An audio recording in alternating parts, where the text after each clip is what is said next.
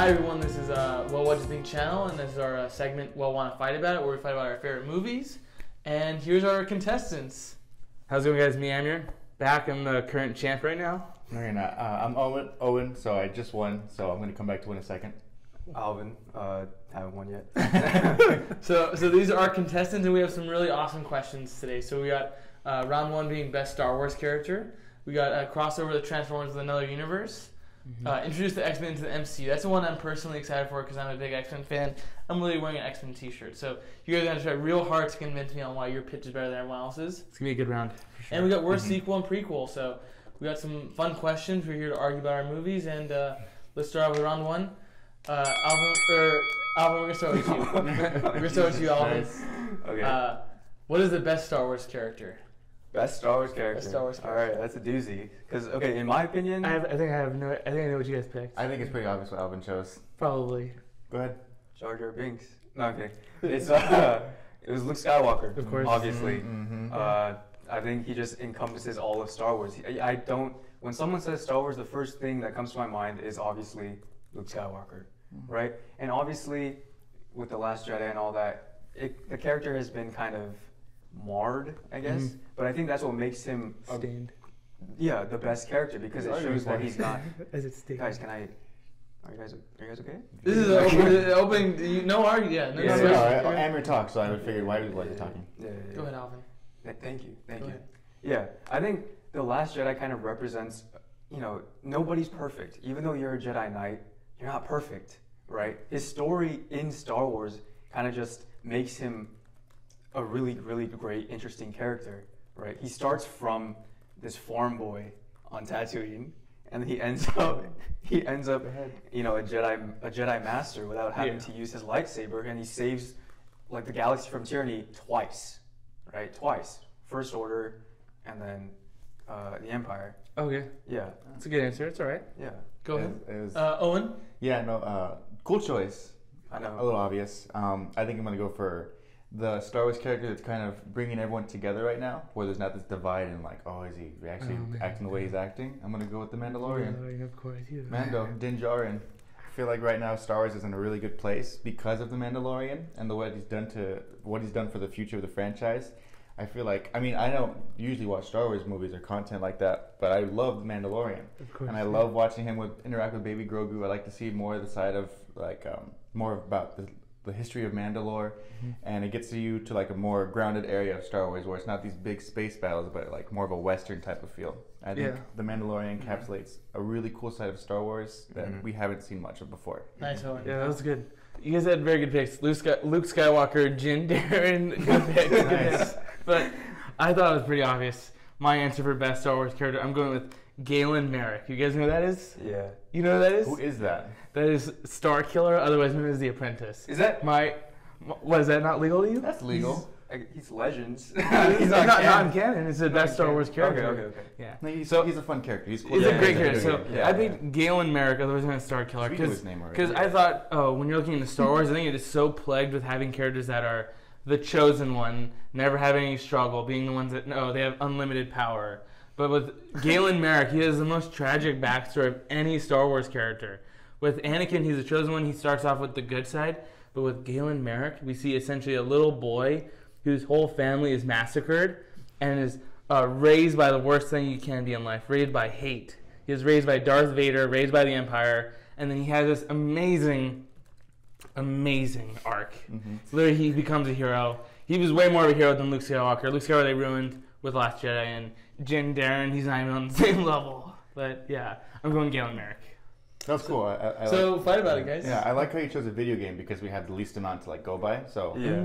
it's cool. I do remember playing that on the Wii and thinking, oh wow, this is really cool. You only had it on the Wii? No, yeah, because I didn't play anything else. I was like, oh, you get to force juggle him and stuff like that. You know, because when I was 8, it was a really good story. You were thinking, And then once you get older, you're like, oh, it's kind of boring. It's just an apprentice that we have to watch the whole time. Yeah, so I'm not talking about gameplay. I'm talking about character. I know. You're not obviously talking about gameplay. As an 8-year-old, of course, you're not thinking about the story. You're not really thinking. But with Galen Merrick, there's so much more. When I was going into his lore, I was like, man, that is so tragic. So how did you find this lore? Were you looking at different aspects of the character, like a book or a manual? So or the reason, stuff you didn't find out while playing the game? With video games, you're so much more connected to the character. You essentially live as him. You watch Luke Skywalker, you watch the Mandalorian, but you live Galen Merrick. I think we can all agree. You live as him. And with The Apprentice, essentially, he has the most tragic backstory. You can't even compare. He is Luke Skywalker, raised by the greatest Jedi of all time, Obi-Wan Kenobi. I don't even know anything about the man. He died within 2 hours of meeting Luke. Are you serious? He died on the Death Star. He wasn't raised by. He was raised by. He was raised by Uncle Owen. He was raised by Uncle Owen. And they also died. Yeah, when he was 18. It's not as tragic when a 5-year-old is indoctrinated. I don't know why. And Jin Darren, I don't even know anything about him. Also, his family was massacred when he was a kid by droids. How old was he? Damn. He was like 4 or some shit like that. And then he became what happened after that? Oh, after that, was he raised? He was raised by a certain aspect of Mandalore. Oh, shoot, that sounds kind of similar to your character. I know. Mine's actually really cool. Mine's actually really cool. This is actually canon. We're not talking about canon. I think what makes Alvin, I think that's Alvin's ultimate superpower is talking technicality. We're not talking about technicality. That is true. It is technicalities. We're not talking about canon. Best Star Wars character. Okay, and I bet you in 5 years we're gonna get a Disney Plus show on Starkiller, and you're gonna be wearing a shirt right now in 5 years of him. You're gonna have a pop Funko of Starkiller. He is the best character in Star Wars, hands down. He is what they wanted Anakin to be. Because Anakin was such a good character, Episode 9 ruined him, where he's no longer the chosen one. He does not save the galaxy. I have a question. I like what Alvin keeps mentioning. Canon. So how does that feel to you that Apprentice was stricken from canon? Why do you think they struck him from canon? Because Disney bought LucasArts, they bought Lucasfilm, and they're like, oh, okay, we don't have any, I guess, rights to it. And like, oh, we're just gonna make our own shit. And also, the reason why they didn't do it is because he's a mature character. They can't have mature story arcs. I think Star Wars can be mature. They can, but they choose not to. Wow. Starkiller is when they're mature. I think Starkiller, they massacred. Do you remember when he literally blinds Ram Koda? Do you know how fucking sad that is? The game because that seems like a dumb game. It was fun. Again, I'm not talking about gameplay. It was really fun. Just. So give me an emotional scene with the Mandalorian other than when he's him forced Grogu. So in the first season, he does not like droids because he has this horrible interaction with the droids, right? He doesn't like the droids. Have you seen? You haven't seen? I have not. All right, so let me describe the scene to you. So he's on the brink of death, right? And as his oath is he can't take off his helmet. So he's forced with this impasse where he either can take off his helmet so this droid can save his life because he was shot somewhere like in the neck area, or he can keep it on and still be like a true Mandalorian in his eyes. But he wants to be there for baby Grogu, and he wants to save him, and he wants to save his life and actually be there for him when he grows up. So he actually takes off his helmet, which is a big thing for him because the entire show he doesn't take it off. And in this one moment, he finds himself trusting a droid, which he never has before because that's what baby Grogu did to him. Who was the droid? It was just a random droid. It was a droid that he had met like earlier in the season, right? It was IG-11, played by Taika. Whatever, man. He's helping you. He's helping. Dude, I'm just. I don't know the droids now. Sorry. Mando's good, but I think Mando doesn't even hold a candle. Can I agree? Luke Skywalker is way better than Mandalorian. Luke Skywalker walked, so your characters can run. The whole series started with my guy, dude. If Luke Skywalker wasn't even created, you guys wouldn't even be able to say Din Djarin and Galen Merrick, right? Come on. I mean, so that's a good point. Luke's cool. Like he's a cool. What do they call him? What are they? Vanilla, very vanilla based character. Like that's really cool.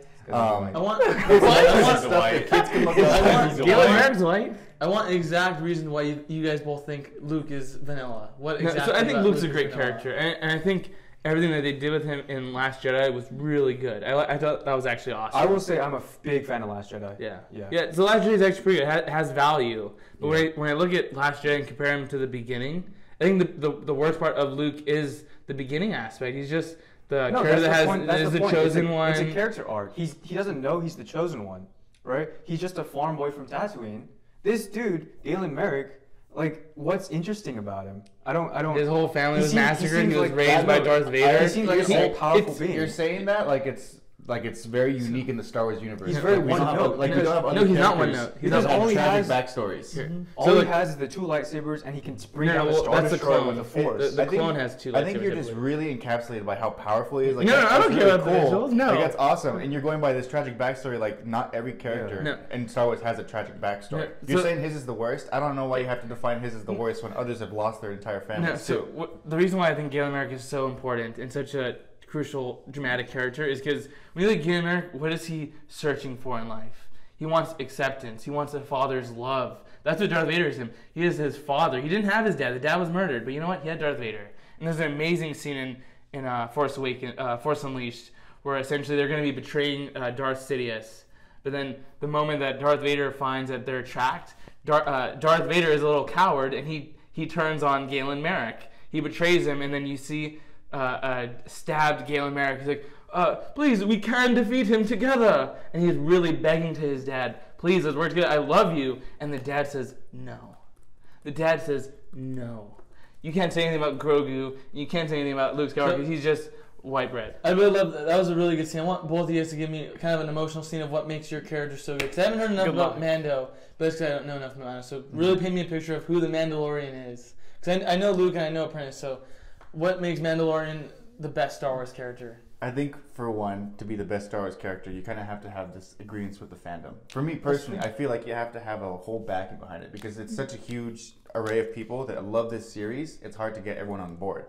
For Luke, I feel like we don't have everyone on board. There's people who are mad about The Last Jedi. There's people who say that's not my Luke. That's not the way he would act. That's true. And now we have people who are like you who say that's exactly what he's like. So I think at some point throughout the series it's a struggle. There was a struggle between that. Yeah, it's like, oh, not everyone It's a struggle between light and dark. Like Luke. Not necessarily. It's a struggle between consistency. Yeah, because they don't know if that's really what Luke would act like. Mm-hmm. For you, I feel like no one really cares about this character. They don't know the character. It wasn't most iconic. It wasn't most followed. They don't have the most followers. We're not talking about that. No, we've all played this game. We all know this character. And I think it's a really cool story. It's awesome, but it's not like a definitive Star Wars character that we can all look up to and like. It's like a side mission throughout the Star Wars universe. The Star Wars universe is so grand and amazing. Yeah. Where we look at a character like this who isn't canon. You're right, he isn't canon. Yeah, see, it's kind of hard to look at it at the lens of Star Wars when it's not even part of the same universe. It was though. I've heard enough about Apprentice. I'm getting to it. I wanted to shit on these two shitbags first. I think after Episode 9, everyone was really disappointed in Star Wars, right? There was no clear, concise way to have the whole fan group be like they weren't satisfied. Mm-hmm. And then the show, The Mandalorian, comes out, and every single person is back on this Star Wars hype train. It literally revives the franchise because we all love this character so much. We get to see more of the Mandalorian and their culture, which is a really cool part of Star Wars and the actual universe. We get to see how his subgroup is like different from other Mandalorians because we see other Mandalorians that are actually taking off their helmets. So his is like a separate cultist group, and it's cool because it actually ties into the TV show. So it's like, oh well, how does this affect like the people of Mandalore? Because we see things like the Darksaber that was taken over by like Darth Maul in the Clone Wars or something like that. It really paints a picture of how like the history of this one item that was given to the Mandalorian in season 2, how it goes from separate person to person and it meets him, and we see his change throughout the entire show, where he's this stone cold killer. He's a bounty hunter, and he is given this mission to pick up this baby and to deliver it. And he delivers a baby, but he can't find himself to like actually leave him there. He feels this connection to this baby. So he goes back and saves him, and against everything that he's ever done before that, his code and all that, he saves the baby and he finds a way to give him back to his people, the Jedi. Are we playing arguments or no? I'm gonna get to final. Can I interject? Go ahead. Okay, so I think that's actually a lot of good stuff. But part of me thinks like, oh, do you think Mandalorian would be popular if it wasn't for the cute little baby? I think Baby Yoda is such a cheap ties in shot. Too heavily into the different parts of the canon with the TV shows and the comic books. I think it's enjoyable if you don't know that, but also if you do know that, you kind of get that extra feeling of like gratitude. Where so it's cool both ways. You know, but don't you think? Oh, people wouldn't care about him if it wasn't for the baby. Well, I would argue that because so your argument is Baby Yoda is a crutch. That's what you're saying. I think people only like him because of the cute plush. He says that, but the best episode of the Book of Boba Fett was just the Mandalorian by himself. He did not interact with Baby Grogu once that entire episode. Wasn't it done with him getting the baby back? He didn't interact with the baby at all. That entire episode. So the episode with the Darksaber, Baby Yoda is barely in it. No. The Book of Boba Fett. There was an episode before that. Yeah, if it's a diamond and a turd, I mean, you're saying it's the best episode. I'm pretty sure Alvin said, "Oh, that show was dog shit." So like, oh, it's the best episode in the shit series. I'm not arguing about the series. I don't know why you're bringing up the series. He's already Mandalorian. You brought it up, but I brought it up because you're saying that people like the Mandalorian just because he's with Baby Yoda. I heard you saying Baby Yoda is a crutch, which I can understand. Another crutch is also the fan service with the Mandalorian, especially in season 2. I felt like season 2 was just a who's who of the Star Wars universe. Every episode of season 2 had someone from the wider universe, Ahsoka, Bo-Katan, whatever, right? I'd rather get that than Luke joking milk titties in episode 8. I'd much rather get fan service. And at least we get fan service because you're doing some of that shit. That's fine. You have Luke. Maybe why Luke is good because I'm gonna ask all you this question. What is your involved? Everyone. So I'm gonna ask you guys all the question. What does your character provide to the greater scope of the Star Wars universe? So Alvin, we're gonna start with you. Yeah. We're gonna start right. Well, I think so. The most talked about thing in Mandalorian season 2 obviously was Luke Skywalker when he came in at the end of season 2. Yeah, and right. His presence, how bad he looked, but just the fact that they brought back young Luke, right? And I think also you say the best episode of Book of Boba Fett was the one with Mando. I think it was the one with Luke, Grogu, Ahsoka, Cad Bane. That's the one after that, right? And that also had a presence of Luke Skywalker.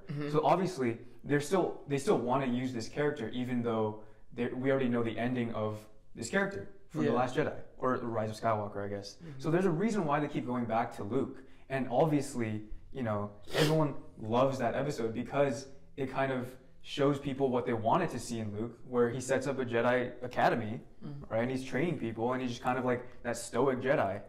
Are they going to keep it where he's going to massacre the school, or like Kylo burns it down? Are they going to still do that, or because when I saw the clips of Luke, it seemed like that was classic Luke, and it seems so different than Last Jedi Luke. So part of me is thinking, are they retconning? That's the thing, is that when that episode came out of the season 2 of The Mandalorian, there were still people divided on Luke and like, oh, that's my Luke. So. There was actually people like, oh, that's my Luke, and then at the same time they brought up the argument like, oh, people don't appreciate the Luke from The Last Jedi. There's still that divided fans. I have a question. So you're saying in Mandalorian, in Book of Boba Fett, Luke is he's starting a Jedi Academy now? Yeah.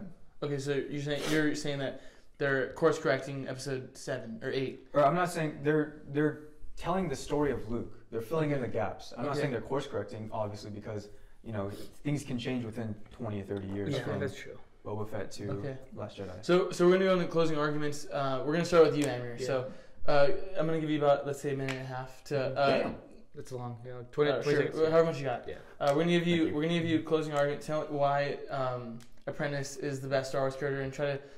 Yeah, I'll intertwine it with them. I think Mandalorian, very cool character, but it's such a layup, and like, oh, you don't really have to develop him. He just looks cool because he looks like Boba Fett, and you have you have the baby Grogu, so that's obviously an easy layup. Luke is cool, but you didn't mention anything with him training Rey. That could have been so cool, but then they ruined it all in last episode 9 when he just throws a lightsaber. So like, oh, that was episode everything. 8. What? That was episode 8 when he threw the lightsaber. That was episode 9.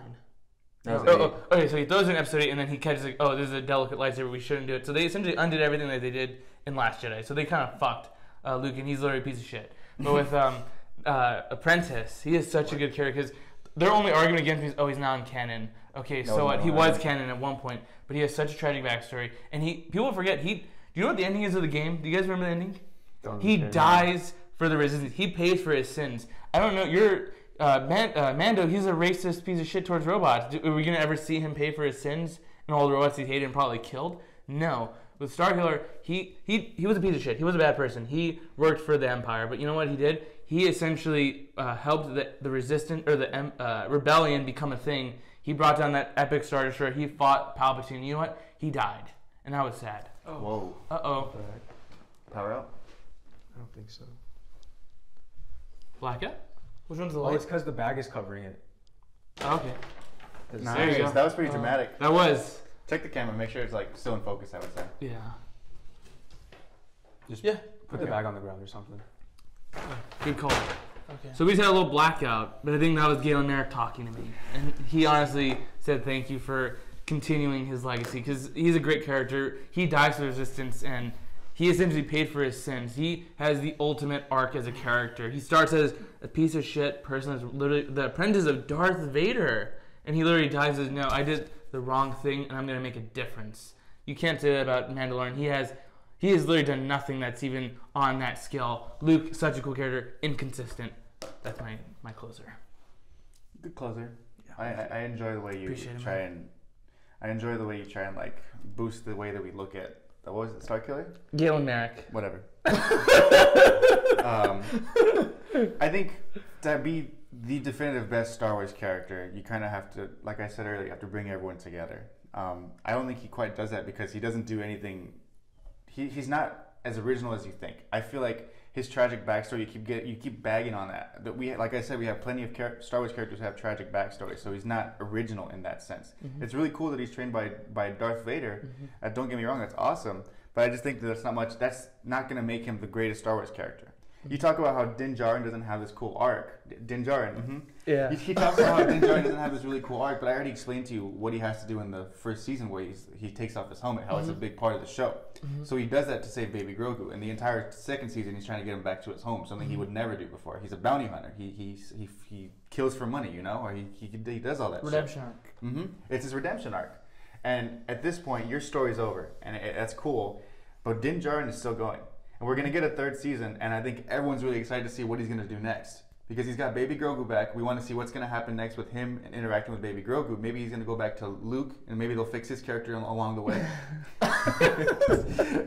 I say that we have so much potential with The Mandalorian. His story's not finished. Your story's finished. It has nothing to do with the entire Star Wars universe. So at that point, it's not something that we're going to think about when we think of Star Wars. When you want to think of Star Wars, when you want to think of the best Star Wars character, you want to think of Star Wars. I don't really think of Star Wars with that. I think of just this cool action character. Yeah, but you might be a fad. Like Star Killer will live on. No, that's you were a fad at one point. No one's talking about this guy. Everyone's still talking about Mandalorian and what he's going to save. He's going to save the future of Star Wars. That's why he's the greatest character of Star Wars. He's saving the future. I really need you to hit it home because I've mainly heard them two talk. You picked Luke Skywalker. Why is he the greatest Star Wars character? And mainly focus on Luke. If Starkiller was such an interesting character, why didn't they bring him back into canon? Because they're bringing all these different aspects. I can't of argue legends. it's legal. Don't worry about. We've heard enough of him not being canon. I know that already. So they keep bringing up Last Jedi, and obviously that's a big elephant in the room. I do think, after 30 years or something, obviously you're going to change. You're not going to be the same person 30 years from now, right? Yep. We don't know that. It's true. So I think just Luke represents the everything about Star Wars, about like redemption, temptation. He gets tempted by the dark side, but he doesn't fall to the dark side, right? And he represents like this hope. He is the new hope, right? Go ahead, keep going. I want to say one more thing after the end. Okay. We're allowed extra. What is it long? No, very short. What? I would argue, since he's talking about this apprentice type arc with it, or arc with what's his name, Starkiller? Galen Merrick. With Galen Merrick and Darth Vader, I would say that Darth Maul's arc in the Clone Wars as an apprentice to Darth Sidious was better than that. He did it better. I don't think so, but I'll go back and finish. Yeah, I think with The Mandalorian, you don't really. It doesn't you have to know all these different things about the universe in order to get the full thing out of The Mandalorian. For Luke, you just watch episodes 4, 5, and 6, you know his arc. You don't have to watch The Last Jedi, right? You can just watch whatever you want. 4, 5, and 6, boom. That kind of represents his character right there. Starts off as someone who's not powerful, just a farm boy on Tatooine, kind of hopeful to get off. He gets off world, and then in Empire Strikes Back, he's like challenged with darkness, temptation. Darth Vader wants him to join to the dark side, but he doesn't. And he finds out that his dad is the most, he's like Hitler. Right, he's the Hitler of the galaxy, and he's like, damn, like what do I do? And then in Return of the Jedi, he comes back, and he's like, nope, I'm not gonna be Hitler Jr. I'm gonna take down the Nazi regime, and he does it, right? Okay. And I think that's really a good message, just being always be hopeful, and then just don't give in to the darkness. Okay, he forgave Hitler though. What? He forgave Hitler at the end, which wasn't a good message. That's the end of the round. It was his actual dad, not this fake canon. That is the end of the round. That round went on a little bit longer. It went on pretty long, but I wanted you guys to go at it because I think that you guys had some good stuff to say. Because this is a big, important question, and I'm actually pretty This is a tough one. I think everyone's closing did really good. Oh, and you got me with the milk titty. That was funny.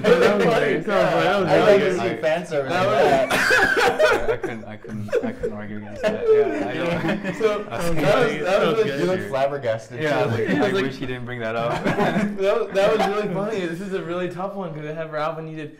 Luke is iconic. No one's perfect. He went from a rat piece of shit to a Jedi master to a 2-time badass. That was awesome. That was really good. That's true. Amir, I gotta say your argument style, man, that was beautiful. Literally, you painted me a beautiful picture of Apprentice. You really did. You really did. I didn't know anything about Mandalorian, but you were making me interested on. I feel like I had the hardest crutch because you don't know anything about my character. You did, and I think you did actually really good. You did a really good job of getting me on the Mandalorian. I think I love that you said you need a character that everyone can be behind, and that's him. And he also kind of revived the franchise after Episode 9 because that was just so controversial. So that was really good on your part. That was a good point. Like Amir said, begging his dad for his love and then getting betrayed by his dad. That was really good. Hitler Jr. That was really good. His dad's Hitler. He did really good. He fixed the franchise. I don't know. This is a really tough one. This is a really, really tough one. I think I'm going to have to put it down probably more so to, I think Amir. Yes! No.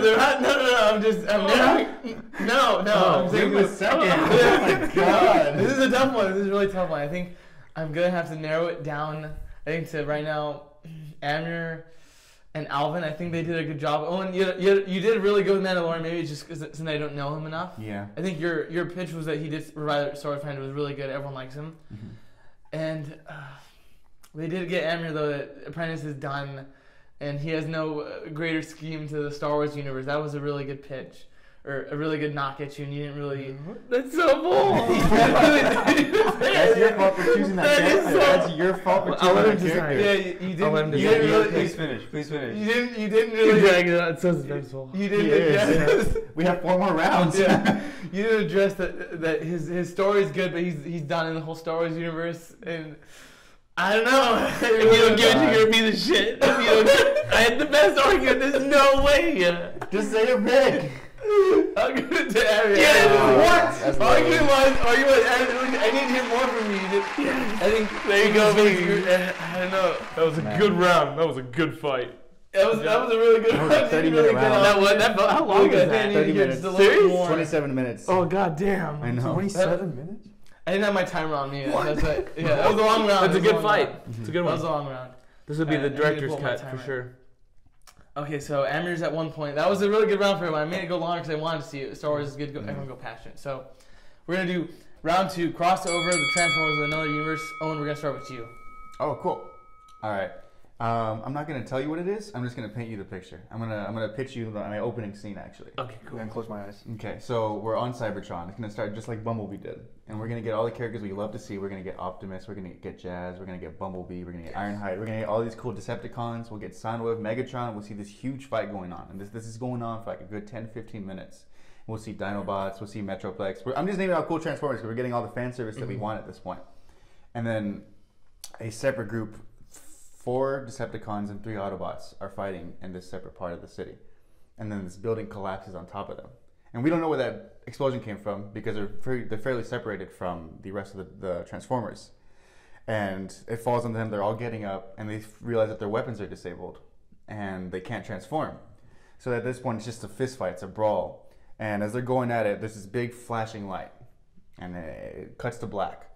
We see all these Transformers wake up on a planet, the planet of the Predators. They have been picked up from the Predators, and they put on this planet to be hunted by the ultimate Predators and their ultimate weapons. With their weapons disabled and with their ability to transform disabled. So now these Autobots and Decepticons have to team up with each other to get off the planet and to fight off these Predators without the weapons that they have. Like the same size? The Predators have super weapons. They have big armor already built. I like your pitch on awesome. Amir. Give us your pitch. All right, so I thought Transformers is such a cool franchise, and the way I wanted to kind of approach mine is more of like a kaiju movie. So I went with Transformers meets Godzilla. I think that could be a really, really cool one because I guess I'll paint you a little bit of my premise. So essentially, it's gonna all of humans are wiped off the face of the earth. It's just essentially now a planet of Godzilla, Mothra, all these awesome kaiju, and essentially transform like Optimus Prime, Bumblebee, Jazz, Mudflap, Skids. They're all back. They're all back. Mudflap. I'm just joking. I'm joking. They're pieces of shit. The racist but, ones. No, that was a joke. They're essentially now back on Earth, and they're trying to take over planet Earth from the kaiju. Because essentially, I didn't want to have to worry about any shitty human subplot, so it's just big badass monsters versus big badass robots. So that's my pitch. Okay, Alan. My pitch: Transformers versus GI Joe. That's cool. Yeah, that's good. I think they're both owned by Hasbro. They're both big cartoons in the 80s. Bring it back now. You know, we just had the reboot with Snake Eyes, and then now they had Bumblebee. I think now is the perfect time to cross them over. I think the same company owns them, Paramount, I think. So if you just want to print more money, you know, just cross them over, right? So is it all of the Decepticons and Autobots working together? So it starts off with the Autobots and the Decepticons fighting each other. Classic, right? This is a kind of a classic, I guess, movie. It's Transformers versus G.I. Joe. Decepticons versus Autobots first, right? And I think the Decepticons want, you know, to make Cybertron Earth or whatever, Unicron bring back, whatever, something like that. And then because, you know, the G.I. Joe are real American heroes, it's on the U.S. soil, so they're investigating this incident, right? And then, so they're investigating this fight, and then they meet up with the Autobots. But you kind of expect them to be like, oh, let's work together. But instead, they fight. The Autobots and the G.I. Joes fight, right? Initially. Okay. Because they're at odds, because they just have different conflicts. So in this fight, the Decepticons get away, and they get their plan moving, right? And then, so after the fight, you know, the Joes and the Autobots talk. Okay. And then they come to an understanding. And then it's basically just like a popcorn flick where the good guys team up, and then they fight the bigger. So big action. Cool. Yeah. So big action, Michael Bay. So Yeah. you want like a big popcorn movie. Yeah, big crossover. Okay, so Cool. I'm gonna have to ask you guys. So Owen, what does your Transformers movie have to offer that the others don't? Because yours looks like all you guys are kind of going more so just on super big action. So I want to know like what makes you guys different? Because all you guys are just summer movies. It sounds like. I love the interaction between the Transformers. So when we get these 3-in-3 Transformers, Autobots, and Decepticons, we're going to see a lot of interaction between these different characters who have these opposing views and opposing sides, where they've been fighting each other for thousands of years. Now they have to work together to get off the planet. So I have Soundwave, who's going to be there. He's going to be leading the Decepticons there on that planet. And we have Bumblebee, who's going to be on that planet too. So we're going to have Megatron and Optimus thinking that the other side took them as a prisoner, like a hostage. Megatron, or Soundwave, is like his biggest supporter. He wants Soundwave back because he has all these secret files, and he doesn't want him to lose that. And obviously Optimus wants Bumblebee back. So at the same time, on Cybertron, Optimus and Megatron have to not work together, but work in coercion with each other to figure out where they're at, because they both want their people back. Okay, so what is your attack against Transformers versus Godzilla? You brought up the point where, like, what's the size between Predators and what's your size difference? Godzilla's way bigger than Optimus. Godzilla's the size of buildings. So I'll scale them. I'll scale them up. Like, but then that's not Godzilla anymore. And no, I scaled the Autobots. But then that's not Transformers anymore. That's. That's transformed. That's just you can't transform into a 70,000 foot big rig, you know. Well, I mean, okay, they're essentially technologically enhanced. This is thousands and thousands of years in the future. So they progress. Technology advances. So with mine, I think what I liked about yours, I think Boulevard's going to do is I want to keep it with Autobots and Decepticons. Yeah, no human characters. No human characters. I can imagine, like, you know, in a trailer, you have some really cool scenes. Imagine you see Optimus Prime with Megatron by his back. They're working together, trying to kill Mothra, trying to kill Rodan. You're going to see the Decepticons and Autobots become one people. That's my pitch. I love the idea. You're going to see rivals become friends. So for yours, the Autobots and Decepticons are working together. Yeah, they're partners. Yeah, that was yours too, right? You know, we have I said it first too. That. Yeah. So both of you guys are having the Autobots and Decepticons work together. Yeah, mine goes all the Autobots kaiju. and Decepticons working together for yours. No, they're trying to. It's the good Joes and bots versus bad Joes. My Transformer is on the planet with they're called Yautjas, by the way, the Predators. Okay. With the Yautjas, they're trying to figure out at the same time why they were chosen, because they've seen the Predators, the Yautjas, before, and they've never been a threat before. That's why you find out later on in the film that there's a divergent Decepticon who teamed up with the Yautjas and told them everything about the Transformers and how that you could disable their technology and disable them and where to find them and where to pick them up, because the Predators are there for the ultimate hunt, right? Okay. They want to get the ultimate prey. The ultimate prey at this point is a gigantic ass Transformer. So they get the help of this. Is it Grimlock? No, it's going to be a new character. Okay. It's going to be a new original character that transforms into what like a predator with like the same shing shing. Sure. So we'll get our Is it the bad guy? Yeah. Oh, okay. We'll get our big fight scenes, and then we'll see multiple Transformers die within the planet. It'll be just like Predators in that sense, where like they're all being hunted down one by one, and they have to work together. We'll have the one Decepticon at the very end kind of backstab Bumblebee and the other Autobots. But at the same time, we'll be seeing Cybertron, and we'll get to see the interactions between those Transformers too. So you did a good job painting it to me. Alvin, paint me your movie. Well, for your guys, they're not able to transform on the Predator planet. That's what you said, right? On Cybertron, they can. They can, but on the Predator planet, Yeah. where the movie But they takes can't place- transform on the planet, or what? I mean, it's No, a that was- Transformers movie, and they don't transform. I mean, if you just replace those Transformers with humans, it kind of just sounds like a Predator movie. I mean, yeah, I guess technically. Yeah, and then for yours, Mine's it just like kind of sounds mine's like Pacific Rim, but good. yeah, it sounds like a Pacific Rim movie. Where it's You know, robots. shut up. Shut up. All right, if you want to get into his Pacific Rim. Yeah, it sounds with like icons. it's Pacific That's Rim. all it is. You're getting the same. But- Careful with the cord. Oh yeah, my bad. But didn't you think Uprising was terrible? I want to essentially fix it. I want to have a good Pacific I Rim did think too. Uprising was Wait, terrible. this is my Do you turn, agree? right? It's I never watched my it. turn. So, hold on. I want to hear Alvin talk. Yeah, let him go, let him go. Those are good points for you. That was really good points. Yeah. Now tell me more about Transformers vs. G.I. Joe. I think just the different characters with the Joes. Yeah, excuse me. The characters with the Joes, right? Snake Eyes, he's iconic, right? Yeah, he had a really good obviously, movie. no, obviously. So you can course correct, Yeah, right? Channing With Tatum. the new one, right? Did you watch Snake Eyes? Did you guys watch Snake Eyes? I did. No, sadly. but I'm a fan of Henry Sadly. Golding. Yeah. Henry Golding's good. Yeah, I'm So a I fan of think him. Just bring back all the characters you established in Snake Eyes. Are you bringing anyone back from the original Channing Tatum? G.I. Joe? No. Okay, You so cast- you cast new. it's the Henry Golding universe. Yeah, Okay. Henry Golding universe. Cool. You can have Cobra in it if they want to work together. It's just because it is Earth. They live on Earth, and then these Transformers are trying to take over Yep. the Earth. The Decepticons specifically. Can I chime in or no? Go ahead.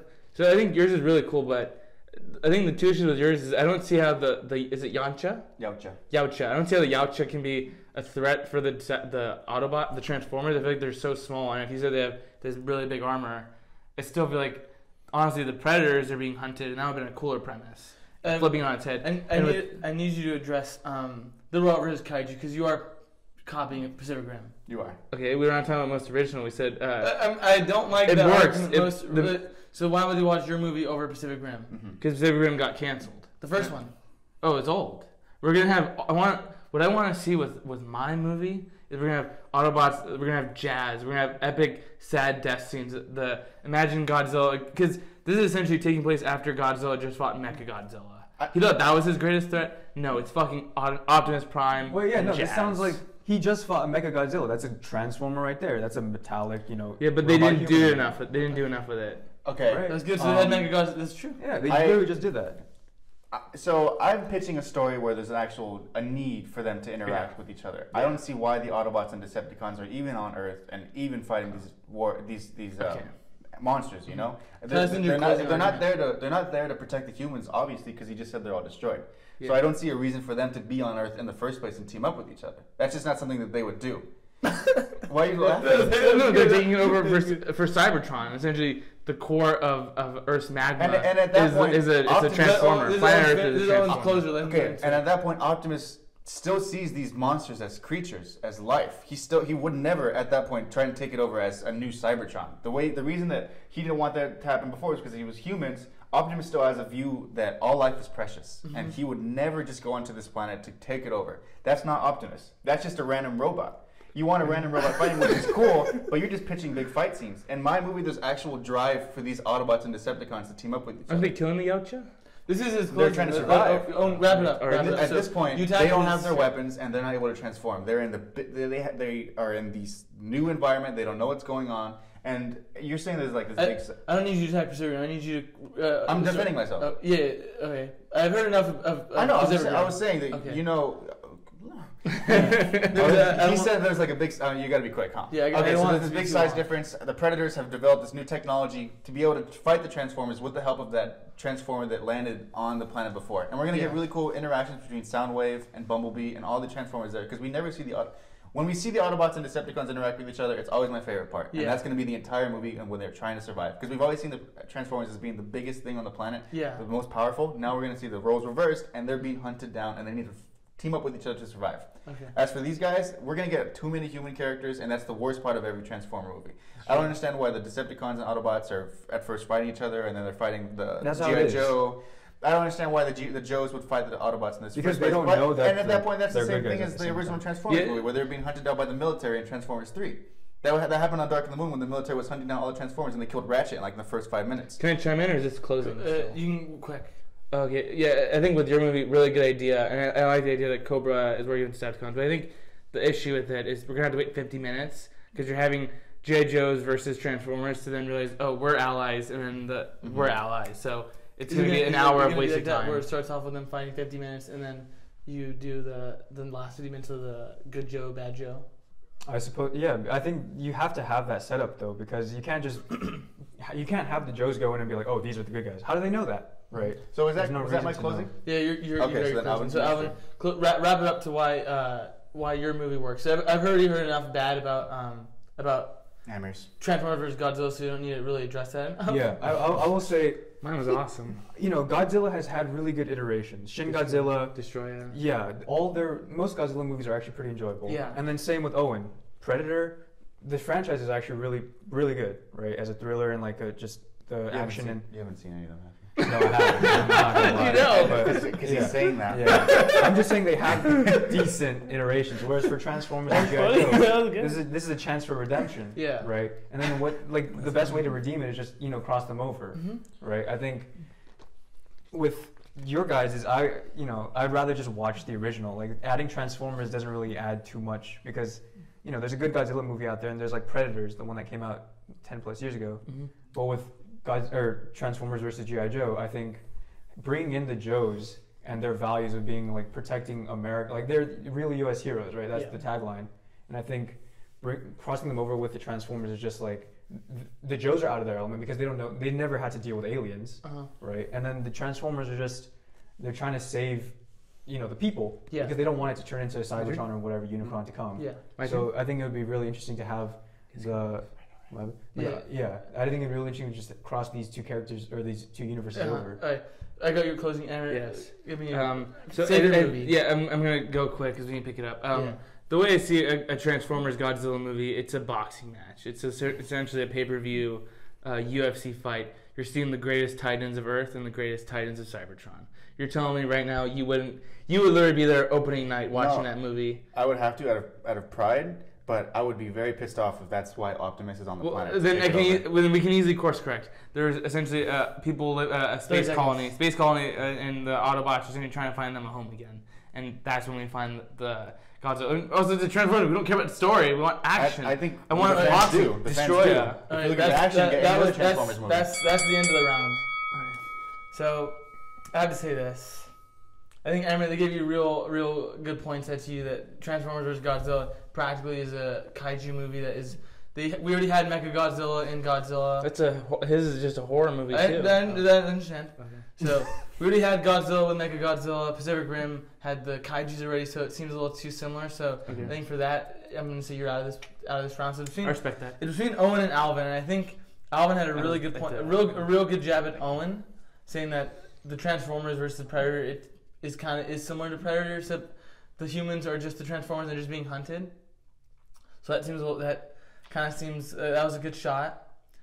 I think Alvin, you did a really good job of pitching me essentially. I think you do want like a big Michael Bay. You want a big Michael Bay movie, and it felt like it is something different. People do want to see G.I. Joe because Hasbro synergy. Are you alright on? No, I'm just waiting. Yeah. I don't think you guys really had enough attacks to why G.I. Joe and Transformers wouldn't work. Is it? Because I think our biggest attack was that it involved human characters. But you can still make a good story because G.I. Joe is just big buff muscle men, so I think they're not really off story. Bumblebee is essentially Haley Steinfeld was kind of the main. Alright, so what's your decision? I'm gonna say I think that round goes to Alvin. Actually. Oh wow! That round actually went to Alvin. That's an upset. That was the shittiest one. That was a valid one, though. I'd rather watch Godzilla than that.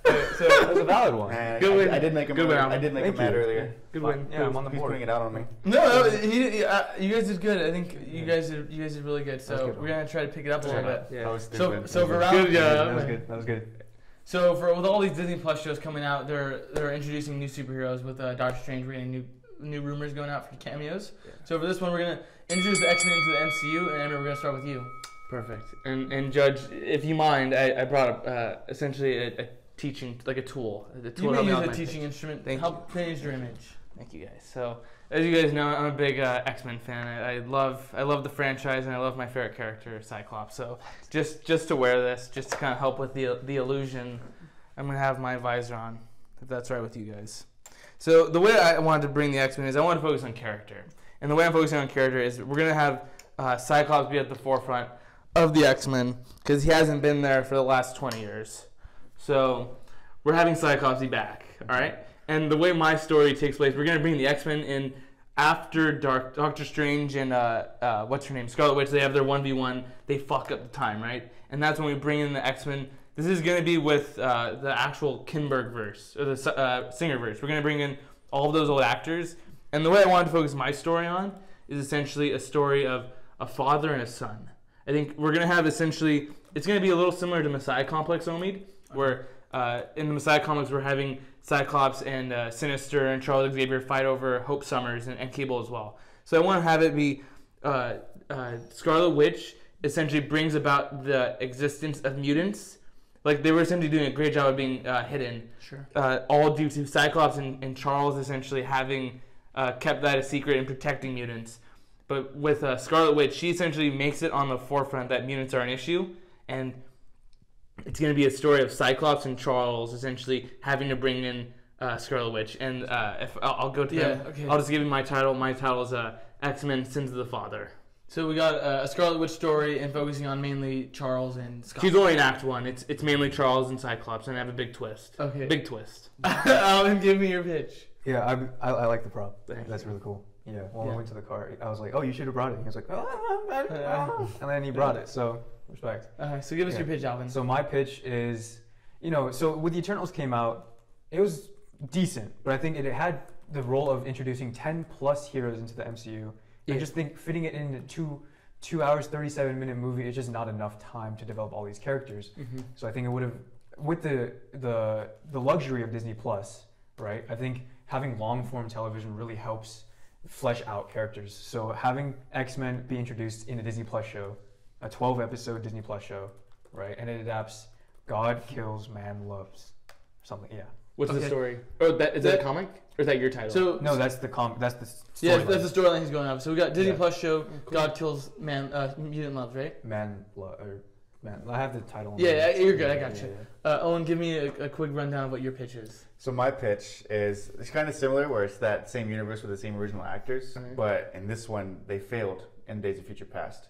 They failed, and they were left with just a few mutants left, and they go to the last person they didn't even know still existed. They go to their version's Doctor Strange. Their universe is Doctor Strange.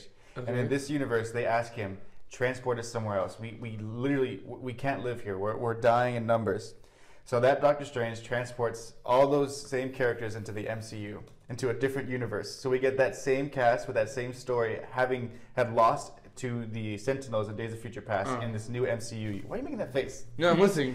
In that new MCU universe. So the story is just going to be no one trusts these new mutants because they just pop up out of nowhere. It's kind of like the way the blip works, like they just show up in places. They show up and all of a sudden there's these mutants. No one trusts them. We have the Avengers looking over them to see what's going to happen. We have them interact with each other. The Avengers don't trust them. And we have the X-Men who are trying to explain what's going on. And at the very end of it, we're going to kind of get an Avengers versus X-Men kind of thing because they really don't trust the X-Men. I thought you would. Yeah. So my question is this. So are you saying you're casting the original X-Men? Yes. So you're getting Hugh Jackman, Patrick Stewart. Mm-hmm. Okay, interesting. Nice. They're all coming back. Nice. Okay. So I give you my plot twist. So I think your story is really cool. I don't know. You haven't pitched any characters yet. We don't know your story. God Loves, Man Kills. I didn't know. WandaVision. Yeah, it's gonna be like WandaVision. It'll be like Book of Boba Fett. It's a 7-episode series. I said 10 to 12. 10 to 12. He said 12. It'll be a 10 to 12. You know how good those Disney show plays have been. It'll be a 10 to 12 season, right? Mandalorian season 2. It's gonna be a 10 to 12 episode series, right? We're gonna get shitty CGI. We're gonna get them focusing on maybe Clearly two you guys characters. haven't seen the Disney Plus shows because I think they have a movie budget. They have movie budget. They have a movie budget, but they put it all on the CGI. They don't really develop the story. They don't develop the story, and it's because they have the episode count is just too small. Plus, all the ones that came out came out during COVID, so obviously there's restrictions because of COVID. Yeah. Oh. So I think the reason why mine stands out so much, it's a story about a father and a son. Essentially, what I really want to adapt it to is I want to build Cyclops to being the leader of the X-Men, but what we're going to do is it's going to be almost like the Astonishing X-Men, where we're seeing this rift between Charles and Cyclops, right? And my big twist in the movie is have you guys seen Apocalypse, X-Men Apocalypse? Yeah, I went with Yeah, you. Unfortunately, he did.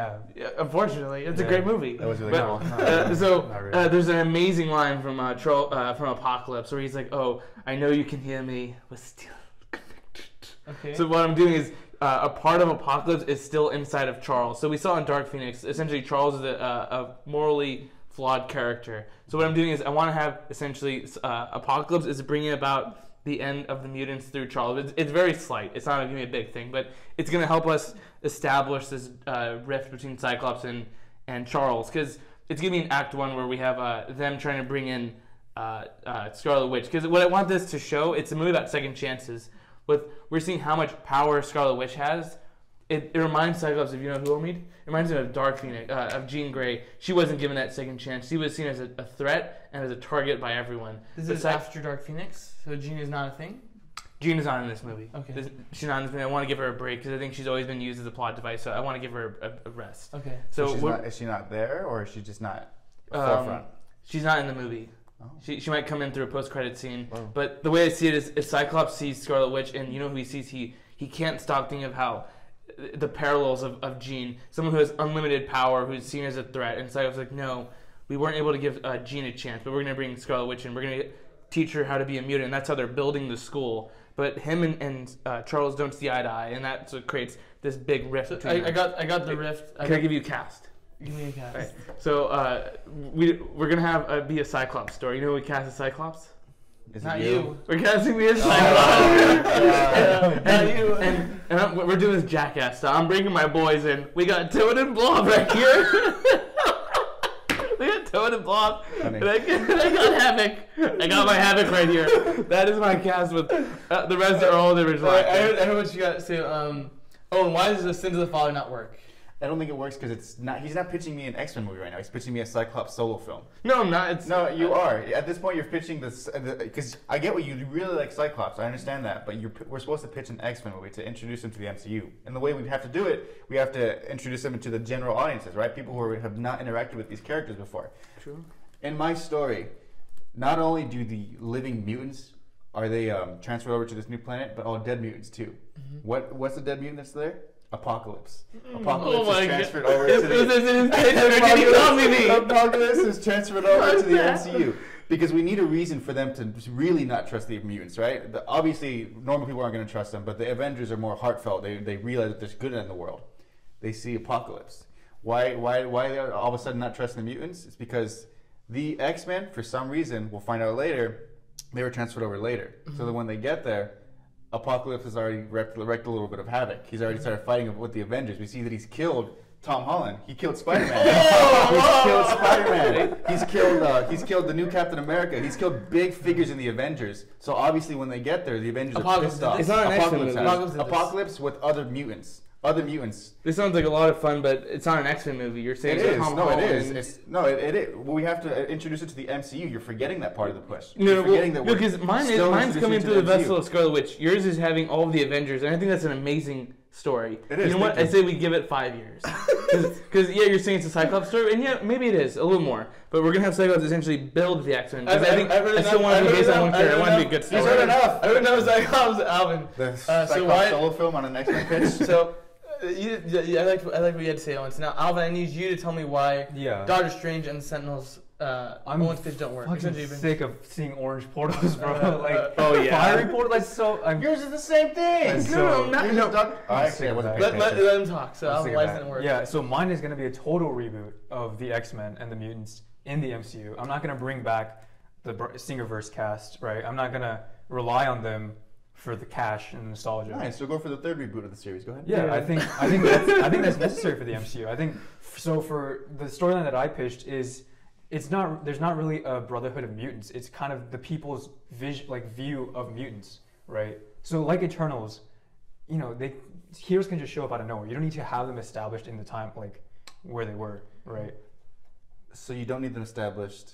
They could just show up. No, You're making a new series. So you have to develop all the new characters. That's an issue. That's a lot. That's a lot. Not bringing in the old actors. You have to develop all of them. Mm-hmm. That's going to take 10 years. It is going to take a while. So I need a story from you. We haven't got a story. Yeah. I know their story. I want your story. You're not going to have Magneto. You're going to have, in the comics, it's Reverend Stryker.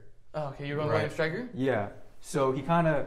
Stryker's an asshole. I think it will talk about, like, it'll have a commentary on the modern day where you can kind of turn against people just based on news and stuff. He's spreading fake news about these mutants and stuff.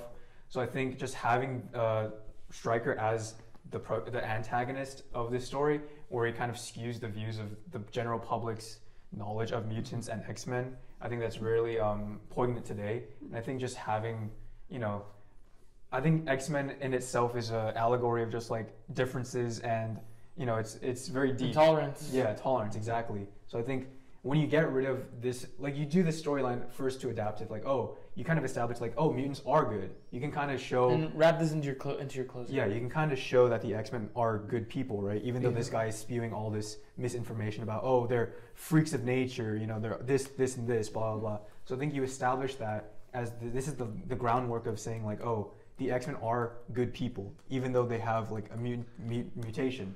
Which X-Men are you focusing on? You're focusing on like the original First Class team. So you're doing Cyclops, Angel, Jean, Beast? Yeah. Okay. My turn, because they both had a chance. Yeah, go ahead. Yeah, so I'm going to go into my closing. I think you guys both had great ideas. Problem with yours is you're rebooting all of the actors, so it's going to take too long to bring them in. Mine is, I'm treating it like, Andrew Garfield, everyone loves him now. This is a move at second chances. We're going to bring in the X-Men, who we'll give them a second chance. We'll give them better writers. We'll give them an amazing story. Yours is really cool too, but it's too much. Avengers vs. X-Men is too early. It's like imagine if you want to bring in Captain America and you start with Civil War. That's what you're doing. Mine is an amazing story, and also I didn't tell you, Sins of the Father. It starts off with an X. I looked it up on Google Translate. If you spell X-I-N-S, it still spells sin. So mine is Sins of the Father with an X. But X-I what? X-I-N. If you start Sins with an X, it still spells sins. Okay. So that's how it's going to go on. It's a great poster for the poster. But I think my story is really good because it's focusing on the core values. You're saying you want to be on intolerance. I think we've seen that. Mine's a new story. Mine's a story about second chances. Because once you're seeing that Apocalypse is taking over Charles little by little, essentially that's why he's bringing Scarlet Witch in. He's essentially wanting to take all of these new powers because that was his ability in the movie. So I essentially want to see Charles bring in these mutants and doing the exact opposite that he's always done, caring for mutants. And who lives on past Charles is Cyclops. He's living on that new message. And I think it's going to be an emotional story of, a father and a son. I think when you're bringing the X-Men, we had to focus on one character who is building the X-Men around. Essentially, this is a pseudo X-Men origin story, but Cyclops is Charles. Okay, he's bringing the X-Men in, Sins of the Father, and I got my cast right here. Okay. Cool. Go to your final. I don't want to watch an X-Men film where my character is not in whereas it's barely there. You're pitching Cyclops, which is cool for everyone who likes Cyclops, all 10 of you, but I don't think it's going to be really great for MCU audiences because we want the MCU, we want it to continue. If we do that, the MCU is not going to continue with the X-Men because no one's going to want to watch it. It's a cool film, it's great, but it's not an X-Men film. We have to have a definitive X-Men film to introduce them. When I introduced my X-Men into the movie, you're saying it's too early for Avengers vs. X-Men? It's not. We know the X-Men, we know the Avengers. We don't need them to interact with each other because if they do, they won't get to that point where they fight each other because they'll be on an understanding. At this point, they don't. Start off with a misunderstanding. Yeah, we start off with a misunderstanding. They don't understand each other. The Avengers are pissed off because we have Spider-Man dead and we have Captain America dead, two leaders of the Avengers, and they see these new mutants come out, all powerful with with Wolverine leading the forefront. You obviously know this guy's pissed off. He doesn't trust anyone already, and all of a sudden we have these people, the Avengers, they're the most powerful heroes in this universe that he's never met before. Now they want to fight us? No. Now we're going to get an X-Men versus Avengers, and then at the very end they team up against Apocalypse because they realize that they're on the same side. For you, it sucks because we don't want a third one. We don't want a third damn rewatch. I agree. It's a show too. All the shows suck. Both of you guys, your villain is Apocalypse. No, it's Charles. It's Charles.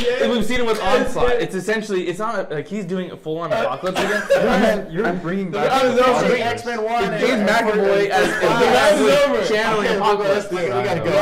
The round is over. That was a funny round. Yeah, I know. The first one was long. I gotta say this. Amber, I loved your match. I love the commitment. I love the Cyclops. The vibes look fucking awesome. Just looking at the camera, it looks really good. I don't know how well you can see in that. It looks awesome. You guys all did a really good pitch. I think I gotta say this. I think Emery, they really did get you. No, come on. Listen. They got you. You pitched as the Cyclops. No, the X-Men are still in there. They kept saying it's him leading the X-Men. You didn't really talk much. You didn't talk about. You didn't talk much about. You were. Oh my God! Are you kidding me? Listen, no, dude, this is a bullshit. Listen to you. Please, stupid choice. Listen, you made an awesome. I'm gonna say you probably made the best move, but you did not do a good job. You didn't talk about the MCU ever. You never did. I didn't. Scarlet Witch. That was such a small part of it. It's because it's still an X-Men movie. I don't the round is over. I don't need to hear your argument. You don't have to fight it. I don't need to hear your arguments anymore. I'm saying you did an awesome film, but you probably did pitch a Cyclops solo film because you didn't integrate the X-Men into a general audience. That's what Owen had.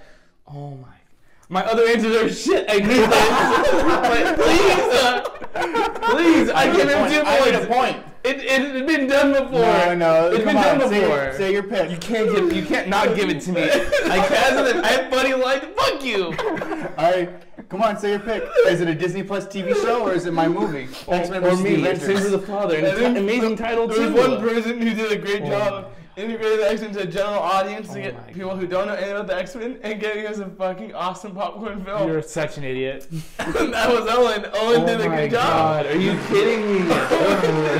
I know, I feel That is so bullshit. You know you did not deserve that. I did actually. I did integrated the best. He You just pitched Cyclops as yourself. The It's an entire X-Men. movie. No, I did love that you were playing Bob and Toad. I love that. Of course you did. That was like Bob and Toad. Yeah. That was funny, but Owen for sure I think did the best job. He made it essentially a Civil War movie to give us the X-Men. Wow, you're a piece of shit. You did a really good album, but I don't think I heard enough of what was X-Men about it. I didn't get the story. Yeah, I didn't get much of a story. I'm So just not too familiar with X-Men, so I can't. you're good.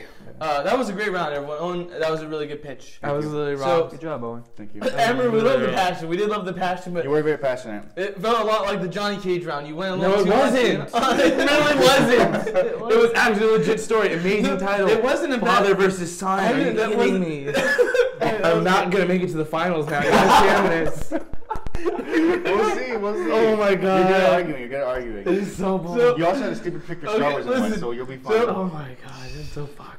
So with all these movies coming out, everything sequels and prequels, some of them are a lot of shitty stinkers, right? So this question is, what is the worst sequel or prequel movie to come out? And Alvin, we're gonna start with you. Indiana Jones and the Kingdom of the Crystal Skull. Indiana Jones. Owen, what'd you get? I have Pacific Rim Uprising. I knew it. I fucking knew it. And What'd you get? my answer is an obvious one. I'm going with Mortal Kombat Annihilation. That movie fucking sucks. Okay.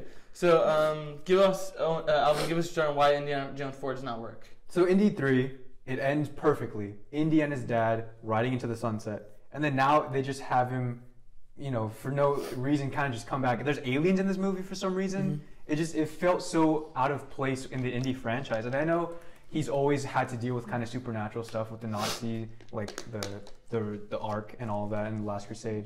But just bringing in extraterrestrials kind of just, like, I watched this movie in 2008 when I was 9 years old. And like when you're 9 years old, you kind of like everything. You Yeah. just watch everything in front of you. But at 9 years old, I could even tell that this movie was not good. I didn't want to finish the movie as a kid. In And I think- theaters? Yeah, in theaters. Oh, wow. And I was like, that's a bad sign when you're a small child, not comprehending everything, and you still think it's kind of, it's not good. Owen? Pacific Rim had a lot going for it when it came out. It did fairly well in the box office. We have a lot of toys that came out of it. We had 6 series of toys, 42 in total different figures that came out. We had millions in DVD sales. Everyone loved the movie when it came out. When the second one came out, fell short. It was a complete shit movie. We did not get what we wanted. We only got 3 series of toys, and I think the biggest part of the movie for me was the characters and the kaijus and the Jaegers. None of us can name a single Jaeger and kaiju from the second film, but I know that we all know a single Jaeger and kaiju from the first film. That's how impactful it was, and that's how shitty the second one was. I agree. Your movie's pretty ass. Yeah. I remember But- why is Annihilation But not- it has value.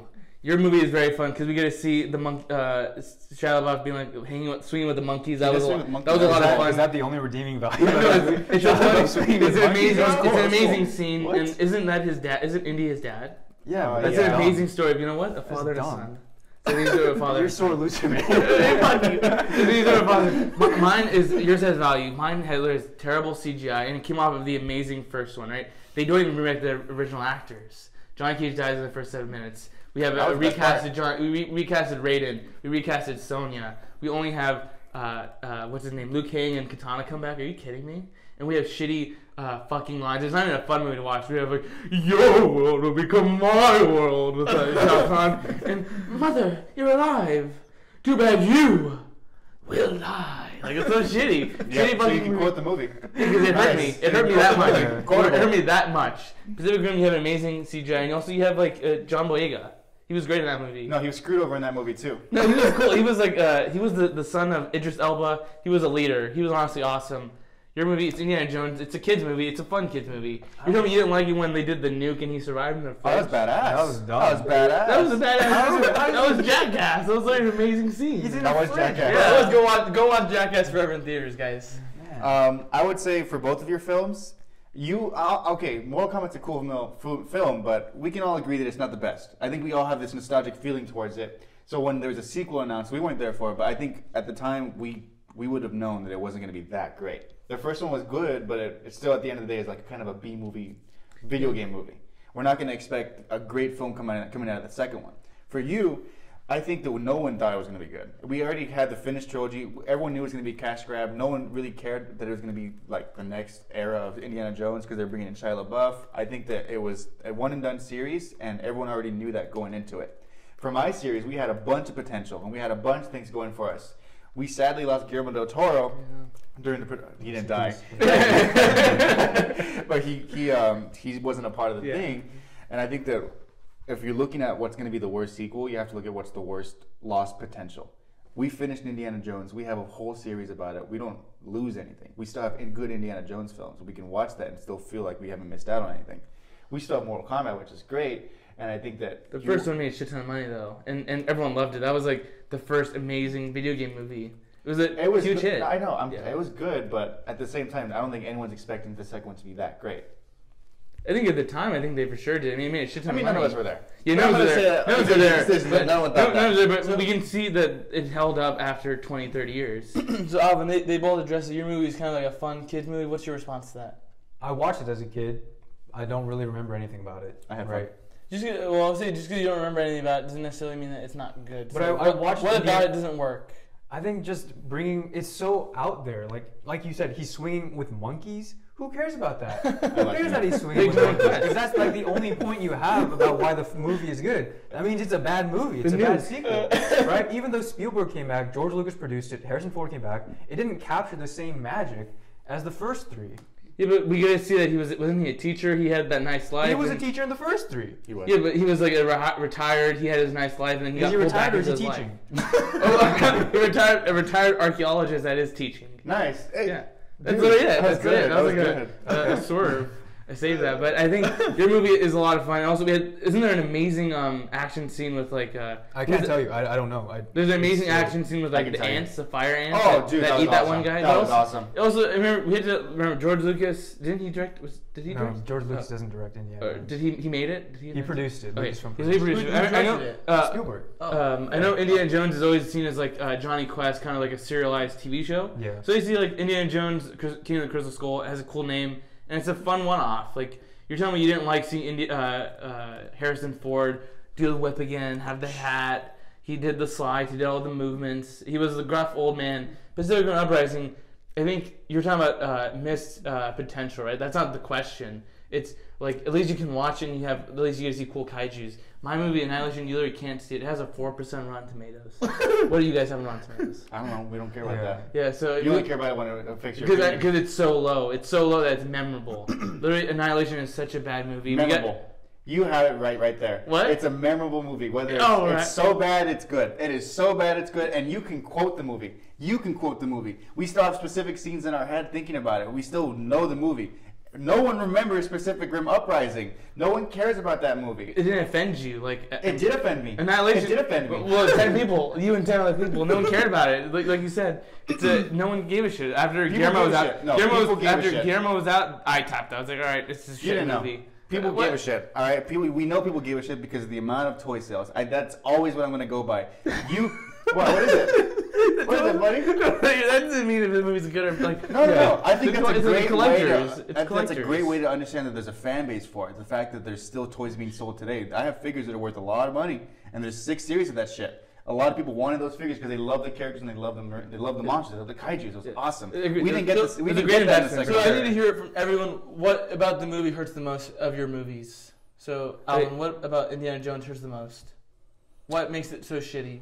Can you come back to me on that? I'll go first. And also, if you're making the argument on potential, I can literally make that exact same argument. The first one was amazing. We don't even have the camaraderie because MK more content is about family. For both of you guys, don't worry about potential because both of you guys have potential. Yeah, okay. They're both. So I think when you look at Pacific Rim, at least have amazing CGI.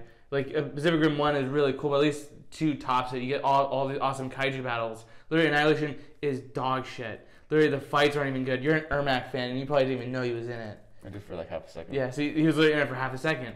They literally butchered Motaro, Shiva, Shao Kahn as a joke. Oh wait, they gave Raiden a fucking haircut, dude. Are you kidding me? They gave him like a crew cut with. So you like the haircut? I used to like. No, I really fucking stupid. You see his arms. Stupid. You see his arms. They have terrible action. Literally, like they betray everything. Like it makes no sense that you're saying that the first one, this one's memorable, that's why it's good. No, this one hurts so much, and that's why it fucking sucks. Your movie, it's not offensive. It's it was okay. Annihilation closing. Yeah, Annihilation has terrible CGI, terrible acting, and honestly, it's such a hurtful movie because we had the Amazing Robin show as Liu Kang. We could have a whole franchise with MK, and they butchered all the characters. Like you're having all these cool cameos, sure. You write them off in like 2 minutes. Was it even worth it? Like it did what the new movie did, but way worse in that they had like 30 characters in there, and you don't even remember that they got killed instantly. It's a shit movie, shit fighting action scenes. And ties into your closing arguments. What specifically about Pacific Rim Uprising hurts the most? And yeah. It hurts the most because we have this cool premise of monsters versus aliens, essentially. We have kaijus versus Jaegers, and it was done so poorly and so shittily that we failed John Boyega again. He was given a shitty script. All of a sudden, he's working with kids, and then at the very end of the film, we have these kaijus that we don't even know the names of. We know the names of them in the first one. I do. I know you do. I don't. Yeah, you do. I don't. I know he does. He does. Jimsy Danger. Okay, but still. Oh, you're talking about the robots.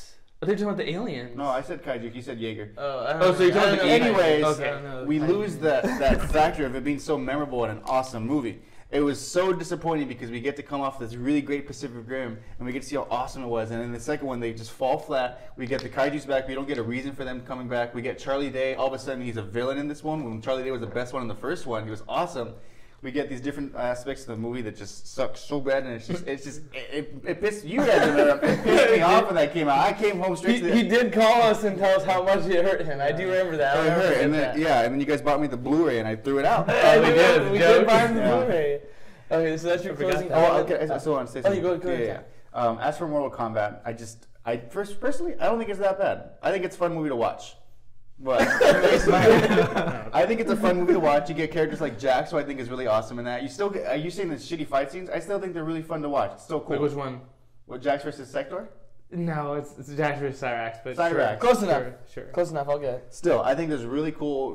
There's still rewatchability with that. You can still rewatch the movie and have a good time. I would say you just have to turn your brain off, which is fine. I think it's okay because at the end of the day, it's a game. It's a movie about a video game, about a tournament between different realms. Obviously, it's out of the world of, it's a fantasy thing. It's a fantasy at the end. So you can just turn off your brain, still watch it, have a good time, see cool fight scenes. I still think it's cool. Obviously, certain fans are going to be pissed off that their characters were killed off. But people like Jax was introduced. So we have fans that did get something out of it. Keanu might have liked it. Keanu, did you like it? So I got you closing. Alvin, close us off, man. Yeah, I think just Indiana Jones 4, I personally can't really say anything memorable about the movie. And you also kind of attacked. I haven't heard you say anything about Mortal Kombat, actually. I haven't seen the movie. What about Pacific Rim? I saw Pacific Rim. It's forgettable. Yeah, but it was a lot of fun, and the CGI was really good. And the I thought it was really great. cool. Oh, he's right. It's forgettable. Also, the music. It was forgettable. The first one was really good. I know. The first one had amazing music. Who remembers this from the second one? Who remembers it from the second one? Alvin said the music was amazing. You keep going on. Thank you. I thought it was interesting that the girl kind of made her Jaeger like a ball or something. Yeah. A what? It kind of you already made forgot. it into a wall. A wall? A ball. A ball. Yeah. Remember when the little 12-year-old all of a sudden has to save the universe? That was the best part for me, actually. Yeah. I like that. It was like it's a great message. Back to me. Yeah, I think it's so like Lucasfilm even knows how, I don't want to say bad, but disappointing Indy 4 is that they had to, come back to the franchise and course correct because they know they can't leave Harrison Ford and the Indy character off where 4 ended, right? They have to bring him back because 15 seconds. Yeah, just what happened in 4 kind of soured everyone's, like Indy's legacy, I suppose. I don't think so. He has 3 amazing films. You don't need to watch the 4th one. Okay, why don't you just watch the first Pacific Rim? I like the 4th one. Aliens are awesome. Because it's you guys are done. Alvin, is that anything else to say, or are you done? So your guys' argument is like the first 3 are really good. That's the. Why don't you just watch Mortal Kombat 1 or Pacific Rim 1? Right? Like I don't. You're acting like it dilutes the series. We're not opening. We're unfinished. So what you're saying is done. We're unfinished. You're done. Mine's still going right now. They're literally filming the movie. That is the end. That is the end. Talking about. That is the end of the round. I don't know what it's going to. That was a tough one. I don't know either. That was a really tough one. I think you guys all said what hurt a lot about your movies. Why these movies? All these movies pretty much suck. Broken. All these movies. My spirit is broken. You asked the X-Men question. I did. I don't think I'm gonna make it to the finals. So this was a tough round. All these movies really do suck. You said what specifically hurt about you, and I think I'm gonna have to say this. Alvin, I thought a really good jab they had to you, which you did kind of say they can watch their own. But I think for the Indiana Jones franchise, at least you have 1, 2, and 3 that are really good. And also, I think one of you guys mentioned that they're making a sequel. Yeah. So essentially, this didn't kill. Indiana Jones 4 didn't really kill the franchise as much as I would say Pacific Rim has and Annihilation did for a while. So I'll say for that, I think that's what they had. But they keep coming back to the fact that there's 3 good movies. Yeah. Right. I don't think you can argue with them. No, I think he's right. That's a good point. It is a good point. I think you guys were able to say that. That was a good point. But I think for you, at least, since you're getting a sequel, it didn't really kill the franchise. But this is like most disappointing sequel, right? No, worst. I said worst. Worst. Worst Sequel? Well, I mean, it's the same thing. Yeah, we have a new Mortal Kombat now. So just because the first 3 were so good, they had to go back to that point. Whereas, it didn't live up to the 3, so they kept going back to the first. Like, you had 3 movies. That's true. I mean, it lost a lot of the magic. Yeah. Shia LaBeouf swimming with the monkeys, that did seem kind of fun, but also just sounded really fucking stupid. Yeah. And here the aliens. I think Amber, you did say some really good stuff. It was really disappointing. 4% Rotten Tomatoes, really dog shit. You don't care about Rotten Tomatoes. I don't, but that's a good point. But I think what Owen said that really stuck with me was MK is so memorable, even though how bad it is, and you still get those fun characters that at least are in it for a little bit, because in that time you didn't really get super fan servicey movies, so I think that makes it fun. So I'd say I don't really remember you guys saying anything bad or why Pacific Rim was good. You guys didn't say anything why Pacific Rim was good other than just CGI and boxing. Amazing action. That's literally what he just said. So you think that's what you said? So I'm gonna give that round. I'm gonna give that round to Owen. I think you did a good job of Owen attacking yours and saying why yours didn't work. This is going to be a very controversial for sure. So we're going into our last round. So Owen's going into the finals between Amir and Alvin. Or I can get a 3rd point. You're going to go to hell for this. This is really bad. You really fucked it. Yeah. The timeline's broken. You won the Transformers and I won the X-Men. Literally, what the hell happened? That shows that you guys get a Social Network question that you win. Literally. So yes, sir. And he said my amusement park question was the weakest one, I think. Ooh. So, well, I mean, if you argue, you can argue with passion and attack theirs. Don't give up. Let's see it. So, round 5 is which universe deserves an amusement park? And Amber, we're gonna start with you since it seems like your pride is so low. We need to build up your confidence. Yeah, my spirit's broken. Yeah. The way I looked at this question is, to me, I think the best amusement parks are the ones that are based on an experience, not really ones that are based on IPs or roller coasters. Because roller coasters, once you're old enough, like it makes you sick. You can't really go on anymore. So I wanted to make an amusement park off of Hunger Games. Essentially, I think that'd be so cool to have essentially a real life battle royale. Like essentially, like imagine a giant laser tag kind of experience. Like we see how popular escape rooms are, like mazes. So essentially, I wanted to build an amusement park based off of an experience of a live action battle royale experience where you can have you go in with a group of friends, like, hey, you have nothing to do, let's go play some Hunger Games right now. And you come out, it's like a cool 20-minute experience. I think it would be really cool. Okay, Alvin, what do you got? You're literally describing just Fortnite right there. Yeah, I wanted to pick. I was thinking picking Fortnite, but I was like, oh, it's not one because of the properties. But Fortnite's the biggest game in the world. So. Yeah. Thanks, man. Appreciate it. Got you. Yeah. So, what did you get? I chose Avatar: The Last Airbender, that universe. Go ahead. What? I think there's already. Give us your opening. There's a park at Disney World.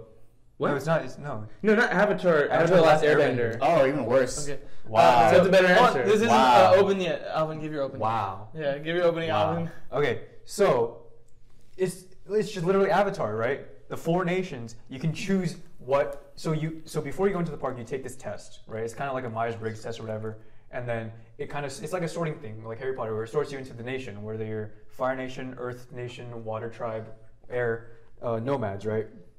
But the cool thing about this one is you don't have to have the 4 separate tribes, because in Legend of Korra they established New Republic City in the middle of the world where all benders can live. So I think this will be a very modern interpretation of the world of Avatar, where all these people can just come together and live together, and then you can see like there's experiences in like different parts of the city where you have a water bending restaurant or an earth bending whatever, right? Fire bending, air bending, and I think this universe has a lot of potential just based on that concept, where it's kind of just it does play upon the Harry Potter world trope, but it also this has such a dedicated fan base, and also there's no perfect time than now because Netflix is rebooting the series with the live action one. We're gonna go into it. So we got your idea, Alvin. You paint me a good picture. Owen, what did you get? My universe, we're gonna build a Gotham City recreation. We're gonna have different. What are you making that face for? I'm listening. Good. We're gonna have Batman. We're gonna have a Batman ride. We're gonna have a Joker ride, a Riddler ride. We're gonna have different characters walking around like Disneyland that they do. We're gonna have people walking around in those costumes. It's gonna be fun. It's gonna be great. We're gonna go back to Gotham. That's gonna be my amusement park. It's really cool, but I mean, don't they have that at Six Flags? So now they don't have a Gotham. You're competing with is it at Six Flags? Yeah. You're gonna do it at Six Flags? Yeah. Right. So yours is a lot of fun, but I think the reason why yours sucks ass. The reason why it's not gonna work is you're having the character to walk around. I'd be like, what is there to do other than roller coaster? It seems really boring. You can build your own batarang. And batarang. So I thought of this. It's only one shape. Exactly. I actually thought of this the other day. I think it's a really cool idea. Remember the Riddler trophies? You remember those? I love those. Oh, okay, I just was making sure. I know you remember them, the Riddler trophies. We're going to have daily riddles at the park that change every single day, and then the person that can figure out each riddle gets a Riddler trophy. That's cool. That is really cool, right? But the problem with that is essentially someone can just spoil it online, and then everyone gets it, and then I don't know how much money you're going to make the park lose if they had to give someone free Riddler trophies every day. I'm okay with giving the fans what they want. That's valid. That's not going to work. Mine is at least a fun experience. Why is it not going to work? No, you can't just say things. Go ahead. Why is it not going to work? You're going to make them lose billions of dollars. Imagine, the riddle is justice. Let's say the answer is justice. I can go on Twitter. I can say, everyone, if you're at the Gotham Park, answers justice, and I get a Riddler trophy. Imagine I get this big of a trophy, or this big. It's going to cost them $20. That's badass. I don't care if the park loses money. We're not talking about what's going to be the most successful park. We're talking about what's the best amusement park. You don't care about them losing money, sure, but then guess what? Your park's only going to last for a month, and then we're not going to be able to get it. If we're talking about reality, no one's going to go to a Hunger Games theme. It's a giant laser tag, essentially, experience. Then we go to a laser tag. Yeah. With 100 people. Are you kidding me? That sounds so much fun. Then we go to a laser tag place. With 100 people, where you can essentially have spears, digital spears. Why don't we just go paintballing? Why don't we just go airsofting? We have different things. I'm assuming there's more than just laser tag. I'm assuming you're giving us a lot more. Yeah, there's gonna be a lot of fun stuff. Just laser tag. Right? You can paint your stuff. Essentially, it's a giant battle royale. You can do a PETA. You can essentially hide. It's like a whole experience. I think yours is gonna lose shelf life. Honestly, there's not a big enough fan base, I think, for The Last Airbender. There's not enough to do. There is. I would say there's a huge fan base. No, there is a huge fan base. Not for what you're pitching. Honestly, I don't even know what ride you would do. Imagine the Mine's Appa, experience. The Appa ride. There's a ride where you ride Appa. He's the big flying. How's that any different than Goofy's wild school? What? Yours is no different than Goofy's Sky School. This guy is pitching a battle royale. Exactly. People are we don't have pictures. paintball. We don't want to go paintball. I will say this. From what I've got from the pitches, it seems like you guys are essentially pitching a new version of Disneyland. It seems like Amir is giving more of like a paintball. So yeah, you guys. Copies don't matter because you guys are pitching. Then why Disneyland. is the Hunger Game themes? What do you? So you can do the districts. Imagine you go in there and you're saying, but the most fun part about the Wizarding World of Harry Potter at Universal Studios is getting sorted into your house. Just like your But like imagine, airbenders or earthbenders or exactly, but mine is way more than that. Imagine you get sorted into a social class, an economic class, districts. That's boring. Districts 1 through 13. You get your awesome, awesome attire, and guess what? You are chosen to fight. That's gonna be games. a huge slap in the face if someone kind of poor goes there and they're like in the. They could live the fantasy of being in District 1. So no, they're gonna be in District 13. No, it's randomized. It's randomized. So they get District 13 sometimes then. No, but they won't. But also, what are the odds? It's 1 out of 13. Two people in each district get chosen, but you're trying to bring 100 people together. Yeah. Okay. So hey, fine. Then we'll have it be. And then the fact that you said there's not a big fan base for Airbender, I feel like there's an even less fan base. Are you kidding me? They're making a whole new book series. And they're making a new TV show for this guy. Yeah. But they don't even have the original creators, so it's gonna suck. No, they do. It's gonna No. They left. I think they're still. No, they've dipped, dude. Okay. Even still, he has a way bigger fan base than the Hunger Games, and the fan base of the Hunger Games. So I want everyone to pitch me the experience, because fan base doesn't matter. It's what it comes down to is the biggest experience, because you guys are giving us Disneyland, and you're giving us paintball. I'm giving a life experience. I understand the thing. Yes, I understand. So, what are we going to experience at yours? Because it also sounds very similar to Harry Potter. Yeah, too. I will so say what it does new? sound similar to What is Harry Potter. new? Yeah. Well, I don't know if there is much you can do new, because all these IPs, they're kind of just overlapping, right? The experience kind of overlaps. Mine's new. Yours is paintball, bro. It's not paintball. It's a battle royale. We're going to come back to you. Are we closing? No. I'm saying, imagine going. I want you to focus on what makes yours experience different. Yeah. Owen, what makes your experience different? And you got to say what does your park have to offer? I want everyone to do that. So can you give us? What makes it different is just the IP, right? The IP. The layout is obviously going to be the same. Disneyland, Knott's Berry Farm, Six Flags, they're all very similar. Yeah. There's not much you can change when the formula is already perfected, right? So with mine, imagine just going there. You get the airbending staff, right? The one that Aang uses to fly around. You can get a Momo, or like the monkey, right? You can just be with you. You can go to Toys R Us. Where's Toys R Us? They got bankrupt like 4 years ago. You can go to a toy store. You can literally go to Target and get a Momo. We can get Nerf guns. Where's yours? No, mine's not a Nerf gun. It's a life experience. You're saying paintball. You keep saying paintball. What is paintball this? fucking hurts. I am never going to say this. The life of what are you doing? Experience of taking the life of someone. I need you to take this seriously. I am. I understand. I understand. Yeah. I don't understand what his part is.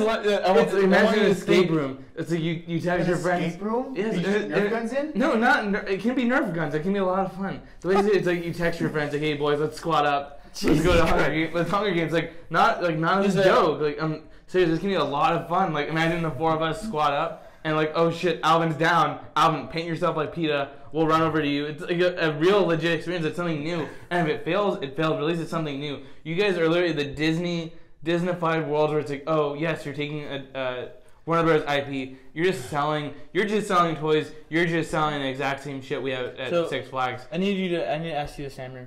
Why does Batman not deserve the theme park? Because they already have it. Like. That's so boring. Like, what? You're just gonna treat it like it's boring to go to Gotham City. What are you gonna do? Gotham City? Am I just gonna get mugged when I go to Gotham City? Am I paying them $100 to get mugged? Maybe it's part of that sounds like a lot of fun. I'm gonna get killed. You come in with Gotham money. I'm gonna go to Crime Alley and never coming out. You're gonna Joker thugs. Put your hands up. Yeah, and give them my wallet. Give them my wallet. Go down Crime Alley and I'm done for.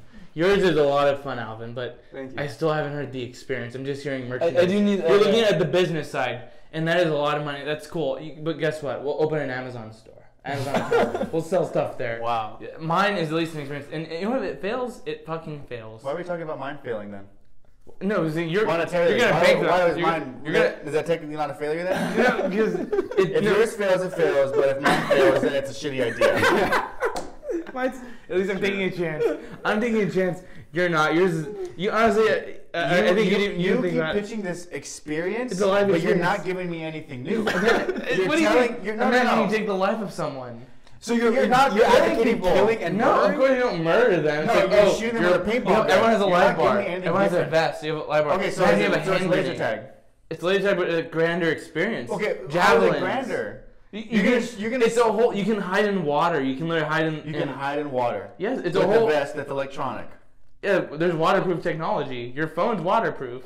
That's not that bad. Not that waterproof. All right. You have the old iPhone. So I heard enough about how. And we can sell merchandise. We can have Katniss Everdeen. So you're gonna sell merchandise, but he's being shit on for having. Well, no, merchandise. you guys keep saying yours is only merchandise. And No, if I you guys said are worried about it being I experienced. said Opera Ride. You can go on Nala or Yeah, Naga. that's Goofy Boulevard. Sky School. Mine's actually legit. Amusement parks already perfected the formula. Like I said before, So I'm gonna skin. Yours is a DLC skin. Mine's is a DLC skin too. Yeah, We're all wait, DLC skins. Mine's not. Mine's an experience. Yours is literally games laser live tag, action, bro. It's laser tag a grenade, javelins. Like imagine how fun that would be. You're telling me you wouldn't want to go into Hunger Game right now? Hunger Games right now and murder the two of us? I know you probably would right now. I think we would go into this land and I'd be like, I'd rather shoot a paintball gun. Yeah. But paintball guns hurt. Okay, then You I'd rather go laser tagging at a regular place. It's not going to cost me thousands of dollars. I'm taking that as your closing. Yes. I'm taking that as your closing. Owen, I need to know what your park has to offer that's new. I want something new. I don't want this. You know what's new? Sorry, Ellen. Having the Batman. That's what we get. We get I don't want to focus just on the IP because I think that was one. Amir focused on the experience. Give me what the experience is. Amir said yes. You can kind of have a big battle royale. You can hide under the water, paintball, fight with your friends, squad up. What is your park? Why would I go to your park over Disney other than the IP? Great question. That was a good question. Yeah. I want to circle back to you. One No. more time. Why are you fighting me? I'm already in the finals. Fuck you. I think what's going to be different about my Gotham City Batman park is that we're gonna have Batman. I don't know. I don't give a shit. Alvin, so it's between you and Amir. What does your park have to offer that's new? I don't want a Disneyland. I want a new experience. What does it have other than the IP? There's not much you can do. You keep going back to something that's new, but there's not much you can do that's new because if you wanted something new, it already happened, right? Well, Amir's giving us a new kind of amusement park. It's not an amusement park, bro. It's just like a field where you just run around. That is true. That's not an amusement park. It's a whole park dome. isn't one ride. It's a whole dome. It's a whole dome. It's not just a field. It's a whole dome with different terrain. You leave and then you're done for the day? It's like Fortnite. Yeah, you squat up. Just play Fortnite. But it's live action. You keep saying play Fortnite. This does not sound fun. Then essentially, what you're saying this is the exact same argument. I've heard your argument. Your argument. I've heard enough. It's a movie. I've heard Why enough. watch Skyfall? I can watch a movie. I've heard enough of you, Alvin. Yeah. So also with this, with the Avatar thing, I think you can kind of tie it into the series and the story where Korra kind of left it off, where she kind of ties the spirit world with the Avatar world or the real world or whatever. So I think it'll be interesting to actually kind of have those spiritual creatures and kind of expand the lore from Legend of Korra, where you can have a new Avatar show up in this city because it takes place years after these two series, right? You can kind of just expand the lore basically just through this thing. It's kind of like Star Wars, where it's just more immersive. Yeah, 10 seconds. Yeah, it's more immersive, and then yeah, that's it. Okay, so that'll be the end of the round. So that was a tough final round. I think you. It seemed like you guys were kind of sweating a little bit, not knowing what to. It seemed a little hard for you guys. That was good. Like you didn't know what he was talking about. Who didn't? You. I did. I was the one that had a picture. So I will say this. So I think Owen, I did like how you said the Riddler trophy. That was really interesting. But Amir had a good jab at it, saying, "Oh, one person can spoil it, kind of ruin the whole experience." And it sounded to me, no one really brought this up, but it sounded very similar to Mickey ears. So that's what it was like, the hidden Mickey ears, right? That's kind of what it's similar to. I have no idea what you're saying. For Disneyland. No? Okay. Well, no one brought it up, so don't worry about that. Yeah. So I had Gotham City Rise, different characters. Amir, they did get you with the 13 districts, and you put a poor person in the 13 district. That would feel a little. I said weird. one. But the randomized, I'm just. Yeah, let's say if a poor person in their district 13, right? They have a 12 out of 13 chance. Yeah, I just didn't to discuss. Alvin, I guess you did also mention it too. Yours is very similar to Harry Potter and Disneyland. Yeah. So I think the way I like this question was, I wanted something new. I wanted a new experience. You guys were giving us very much like Disneyland or Universal Studios. Wow. So I saw it between. Then don't ask for a pitch in an amusement park. Yeah, it's an amusement park. You can still an amusement park, but it needs to be something new. What would you do? What's different? a new amusement park? What would you do different? This is an amusement park. What's something? If you want Halo, I would pick Halo. Or like, what would you add and innovate on top of like an amusement park? What do you mean? You're asking for something new. Yeah, something new. Something new you would add to the already established formula of an amusement park. So No. What would I would pick Halo. My pick is Halo. But what would your new thing be? I already have an idea. So essentially, the way you make Halo Halo. unique is essentially you suit everyone up. They get their Spartan suit, and they get a fight in the war. Like they're at Hogwarts. Yeah. No, but they get their Spartan outfit. That's not new. All right. I wanted something that was new. Someone paid me an experience, and this person. You should have asked for. He was crumbling a little bit. Give it to Alvin. I think you get a better answer. I wanted a new experience, and I think. You can give it to Alvin. It's fine. No, you had a good answer. You can give it to Alvin. It's fine. Well, do that. I'm not gonna go off. I wanted off a new experience, and I think at least for Amir, your answers were giving good jabs at you, but I think at least you gave us something new. That was the reason why you don't want to go to Disneyland. At least for you guys, it was like, oh, you're just giving us Disneyland or Universal.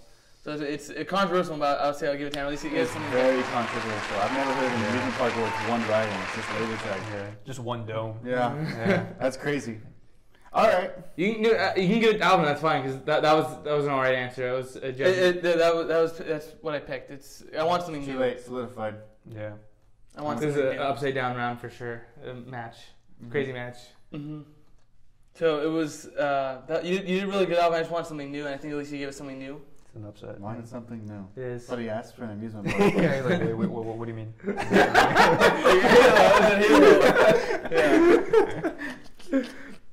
So these are. So you did really good, Alvin. Maybe it's an upset, but I at least like the idea of something new. The word new has lost all meaning. What are you talking about? So it is what it is.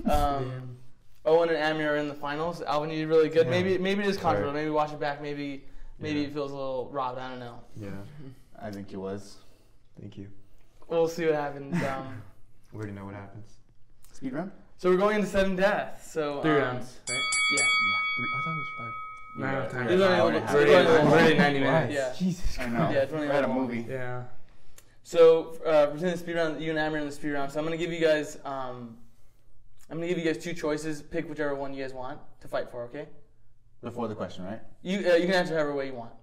But I'm just gonna give it to you. I'm gonna give you guys 2 choices. Pick one of them. Okay. Oh, okay. Which one is better? Okay.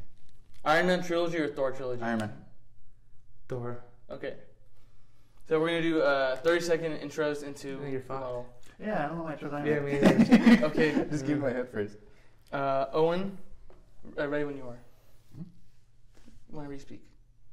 Iron Man was a great definitive MCU film that brought everything together and started everything. It was Jon Favreau's first MCU film, and it was awesome. It started the whole franchise. I know that there's like some talks of like Iron Man 2 and Iron Man 3 were like weren't as nearly as good and they couldn't live up to the potential. But I think that they're still really good films, and they're still better than a lot of MCU films like Thor: The Dark World and the first Thor actually. I would also say that it was a good arc for Tony because he found a way to actually like get rid of this like fear that he had in Iron Man 2 and in Iron Man 3 when he gets rid of the one heart and he Okay, like 30. Amir? Okay. So the way when I look at these 2 trilogies, I think to me the most important thing is about the main character. I want to see how they evolve over time. And you see with Thor 1, we see an arrogant Thor who's an asshole, who's conceited, son of the king, right? Who's not ready to become king. And then we see him over time, he becomes worthy. And then he, after spending time with humans, he becomes like us in Ragnarok. I love that. And yeah, I had Thor: The Dark World, not the best movie, but you had 2 stinkers. You had trash Iron Man 2 and you had trash Iron Man 3. With the Thor universe, at least we get 3 awesome movies that have all of a separate feel. We have Taika Waititi, fun movie. Owen, 20-second rebuttal on why Thor trilogy is worse. Thor is only one good movie out of the trilogy. We can still rewatch Iron Man 2 and Iron Man 3 and like parts of the movie and still enjoy ourselves. I like Tony Stark's interaction with the little kid in Iron Man 3, I think it was. That was an awesome part where he didn't have his suit and he was kind of left alone to fight against those other mutants without his powers. We kind of see him vulnerable. I don't think Thor's any good in Thor 1 or Thor 2. No one remembers the Dark Elf, no one knows the Dark World. Thor 1 is okay and it was worse than Iron Man 1. And our 20 seconds on why Iron Man is... Yeah, Iron Man 1 is the only good one in that. Yeah, you're saying the kid, that was also shitty. With Ragnarok, we had literally top 5 MCU movies. We had the Brotherhood, because it's honestly a story of brothers. It's a tale of Loki and Thor. That's what I see. That's how I see it being an amazing one. Iron Man is just essentially him cracking jokes and being an alcoholic. The only story he learns is that, I'm a shitty piece of... Owen, give us closing on why you think Iron Man's better. How long? 20 seconds. Okay. if we're going to argue what's better than Iron Man 1 and Thor Ragnarok, then we're not arguing the question. The question is the franchise, the trilogy. I think the Iron Man trilogy is much better than your trilogy because I'm never going to watch Thor. I'm never going to watch Thor 2. We could watch Iron Man 2 and Iron Man 3 because those are still good films. They have really bad moments and they're not as good as Iron Man, but they're still good films. No one's going to watch Thor 2 because it sucks and it painted a horrible picture of Thor and it was super boring. Thor 1 is the most generic Marvel movie ever. Okay. Amir? So I would say Thor 2 and Iron Man 2 are equally bad, right? So it's 1-1. So Thor 1 is actually really amazing because we have Kenneth Branagh. He makes Asgard feel real. It doesn't just feel like another one-of-the-mill MC movie. Ragnarok's amazing. We have Taika Waititi. He essentially is responsible for Phase 3 of Marvel. He essentially crafted the whole new world. And we had an amazing metaphor. Asgard is not a place, it's a people. I love that. There's nothing good in it. That was a good round. Alvin, I'm going to come to you. What do you think? I think Owen had the better argument. I would agree so too. I think Owen got that. I think Owen got you with essentially just that, like Thor 2 is almost like unwatchable. And you had a good idea that Thor Ragnarok kind of helped bring in the new genre, but I think that goes to Owen. Fair. So that was good. Mm-hmm. So it's 3-2. The next question is going to be I'll say that one. Actually, I'll do it right now. What is the best superhero origin movie? Spider-Man 1. Batman Begins. So this is actually one of the things we call as a trick question. Oh, you son of a bitch. So we're going to argue as now, Adam, you're going to say that Batman Begins is a better superhero origin movie, and Owen, you're going to say Spider-Man 1 is. Oh, so I took his answer? Yeah. Okay. Oh, that's a good one. Okay, that's fine. So you have Batman Begins, Owen, you have that's way better. Spider-Man 1. Argue what out movie shit. So I'll start with Batman Begins. Batman Begins is an amazing story because that's what leads us into Dark Knight. And there's an amazing line from Thomas Wayne. Why do we fall, Bruce? We fall so we can pick ourselves back up. It's an amazing story. It's a story of Bruce and his dad, seeing how he can become the Batman, how he can become the protector of Gotham. Spider-Man 1 is fun, but it's also a shitty, corny Spider-Man movie. Yeah. With Batman Begins, we have amazing action. Christopher Nolan, the greatest director of our time. Greatest director of our time. And we had an amazing race from Liam Neeson. We get to see the League of Shadows. You've never seen that before. It's a comic accurate movie. It's a fun movie, but it's a dramatic movie. Okay. Spider-Man 1's ass. Owen? Why is Spider-Man 1 the best superhero origin movie? Spider-Man 1 is the best superhero origin movie because it really encapsulates the perfect Peter Parker and the perfect Spider-Man we want. We get Uncle Ben's famous line like, "You want to say it for me?" No, you say it. I don't even know what it is. Say it for me, bitch. I'm not going to say it. Anyways, he says that. With great power comes great responsibility. No, yes I did. I wanted you to say it. Anyways, it's a great movie. It's a great villain. I don't think it goes nearly as good as Green Goblin's performance in that one. We get James Franco as Harry Osborn. We get these great characters. It's really great. Sam Raimi does a great job with it. It's a great score. It's awesome, and it really encapsulates what it means to be Peter Parker. We get the true definition of Peter Parker and the true definition of an origin.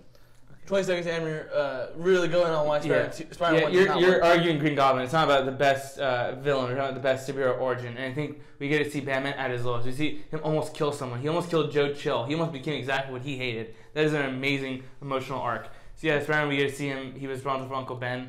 We've seen that so many times. We've read it so many times. With Christopher Nolan's Batman Begins, we get to see a true dark take on the character. And it leads us to the greatest movie of all time, Dark Knight. It's not even comparable. Owen? 20 seconds, why does Batman Begins not work?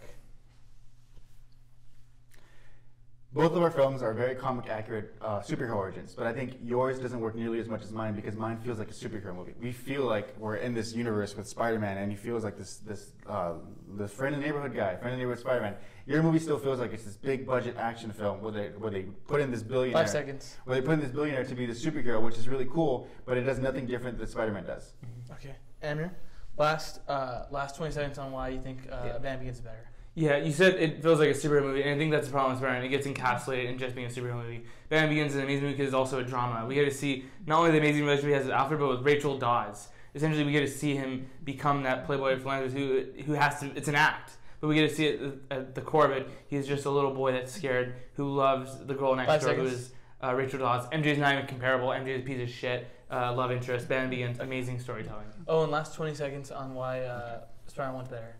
Every good superhero needs a good villain. And I don't know why you're saying that Green Goblin can't be encapsulated in the same argument because it's still a superhero origin film who needs his origin villain. Green Goblin was a perfect villain. We saw how he was connected to Peter Parker before he was the Spider-Man. We see this emotional connection between him and Harry because he literally was there at his father's own death. So we see at the very end that he's there at his father's funeral knowing what he knows. So we know that Peter Parker is the greatest Spider-Man and he has the greatest villain. Okay.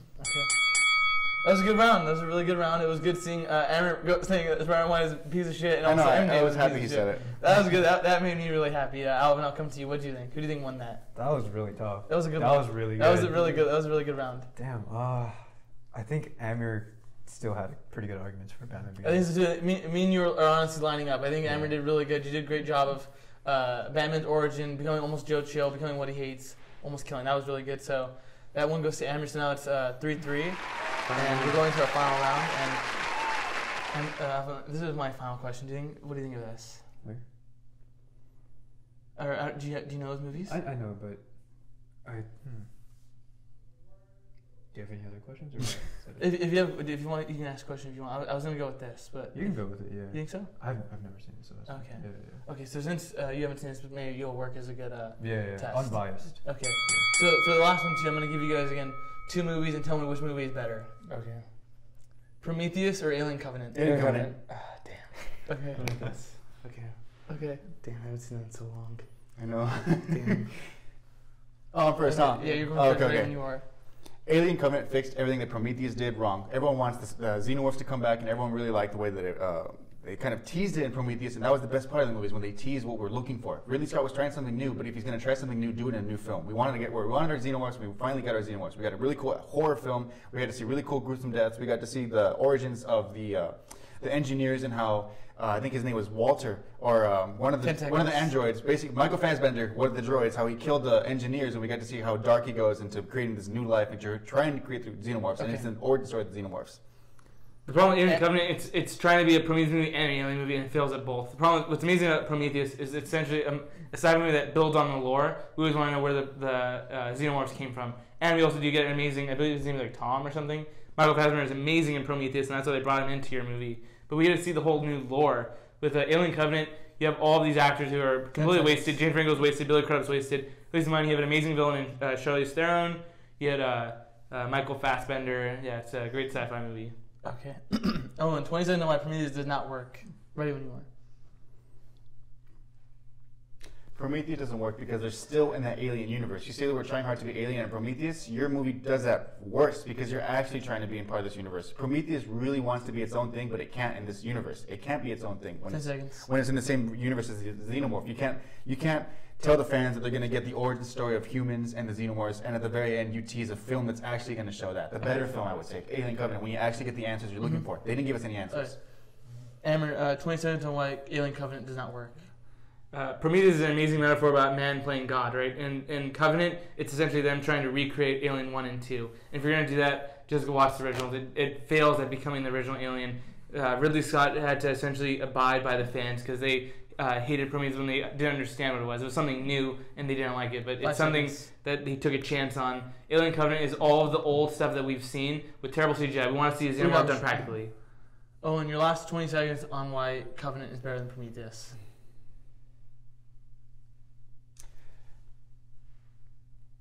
Alien Covenant did everything that it wanted to, and we actually got our answers. Like I said, we left with questions in Prometheus. That's not the way you should live. That's not the way you should live with a movie, where you don't feel satisfied leaving the movie.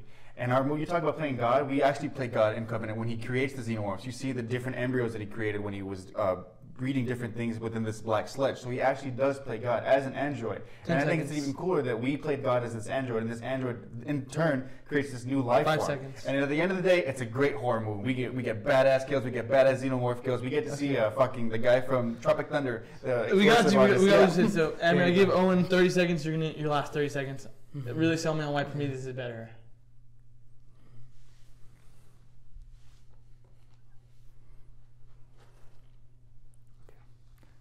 The reason why Prometheus is better is it has something to say. It has something to say about man playing God. And you're saying, yes, Data or whatever, try to do that. It doesn't work because it's in the back. Daniel Bride doesn't work. You have all these cool actors and they try to make it a horror movie but also a comedy. It does not work. It's tied up. It doesn't work. With Prometheus, at least it's a sci-fi movie that has something to say. We get to have amazing lore. We get to have the engineers, something that we've never seen before. We get to see the protomorph at the end. There's an amazing. 5 seconds. It's an amazing representation of the Xenomorphs. The problem with yours is trying to be the old movies. It's not even practical. When you see the Xenomorph, it wants to be done real. Okay, and that is the end of Sudden Death. Alvin, I'm gonna come to you. What do you think? That was really close. I think Amir had a stronger second argument than Owen did, but his first argument, he kind of instead of explaining why Prometheus was good, he kind of explained why Alien Covenant wasn't good, like was bad. So I think Owen had the stronger overall argument. So you'd go with Owen? I'll go to Owen. Okay, so that's interesting. So Owen, who do you think won? Funny. How do you ask that? No, I'll say this. I think you guys did both really good. I think Owen, it seemed like, I don't know if you watched Alien Covenant a while ago, but it seemed like you had a pretty strong remembrance of what the movie was about. Mm-hmm. So I think you talked a lot about the lore. I think, Emma, you were a bit much on the that Covenant is trying to be the originals. I feel like that was the only kind of thing you had against Covenant. I think I think I'm gonna give it. It's great thing. I think Owen gets this. I think Owen gets this point. Good game. Good game. That was a long match. It was a crazy one. Owen, you did good. Owen, you did really good. Alvin, you did really good. Amber, you did really good. Maybe you guys felt gypped on the last one. Maybe for the question, it felt like it wasn't clear enough for the amusement park. Maybe I could have worked better on that to make sure so you guys had a better understanding of it. But you guys still did really good. I think it was an awesome round. It was a lot of fun. I got 2 wins, 2-0. It was a lot of fun for sure. That we had really good questions, funny moments for sure. So that was a good episode. It was really good. Come back next week to see me win a 3rd one. That was a good game. Thanks for watching, guys. Thank you. Peace. Peace.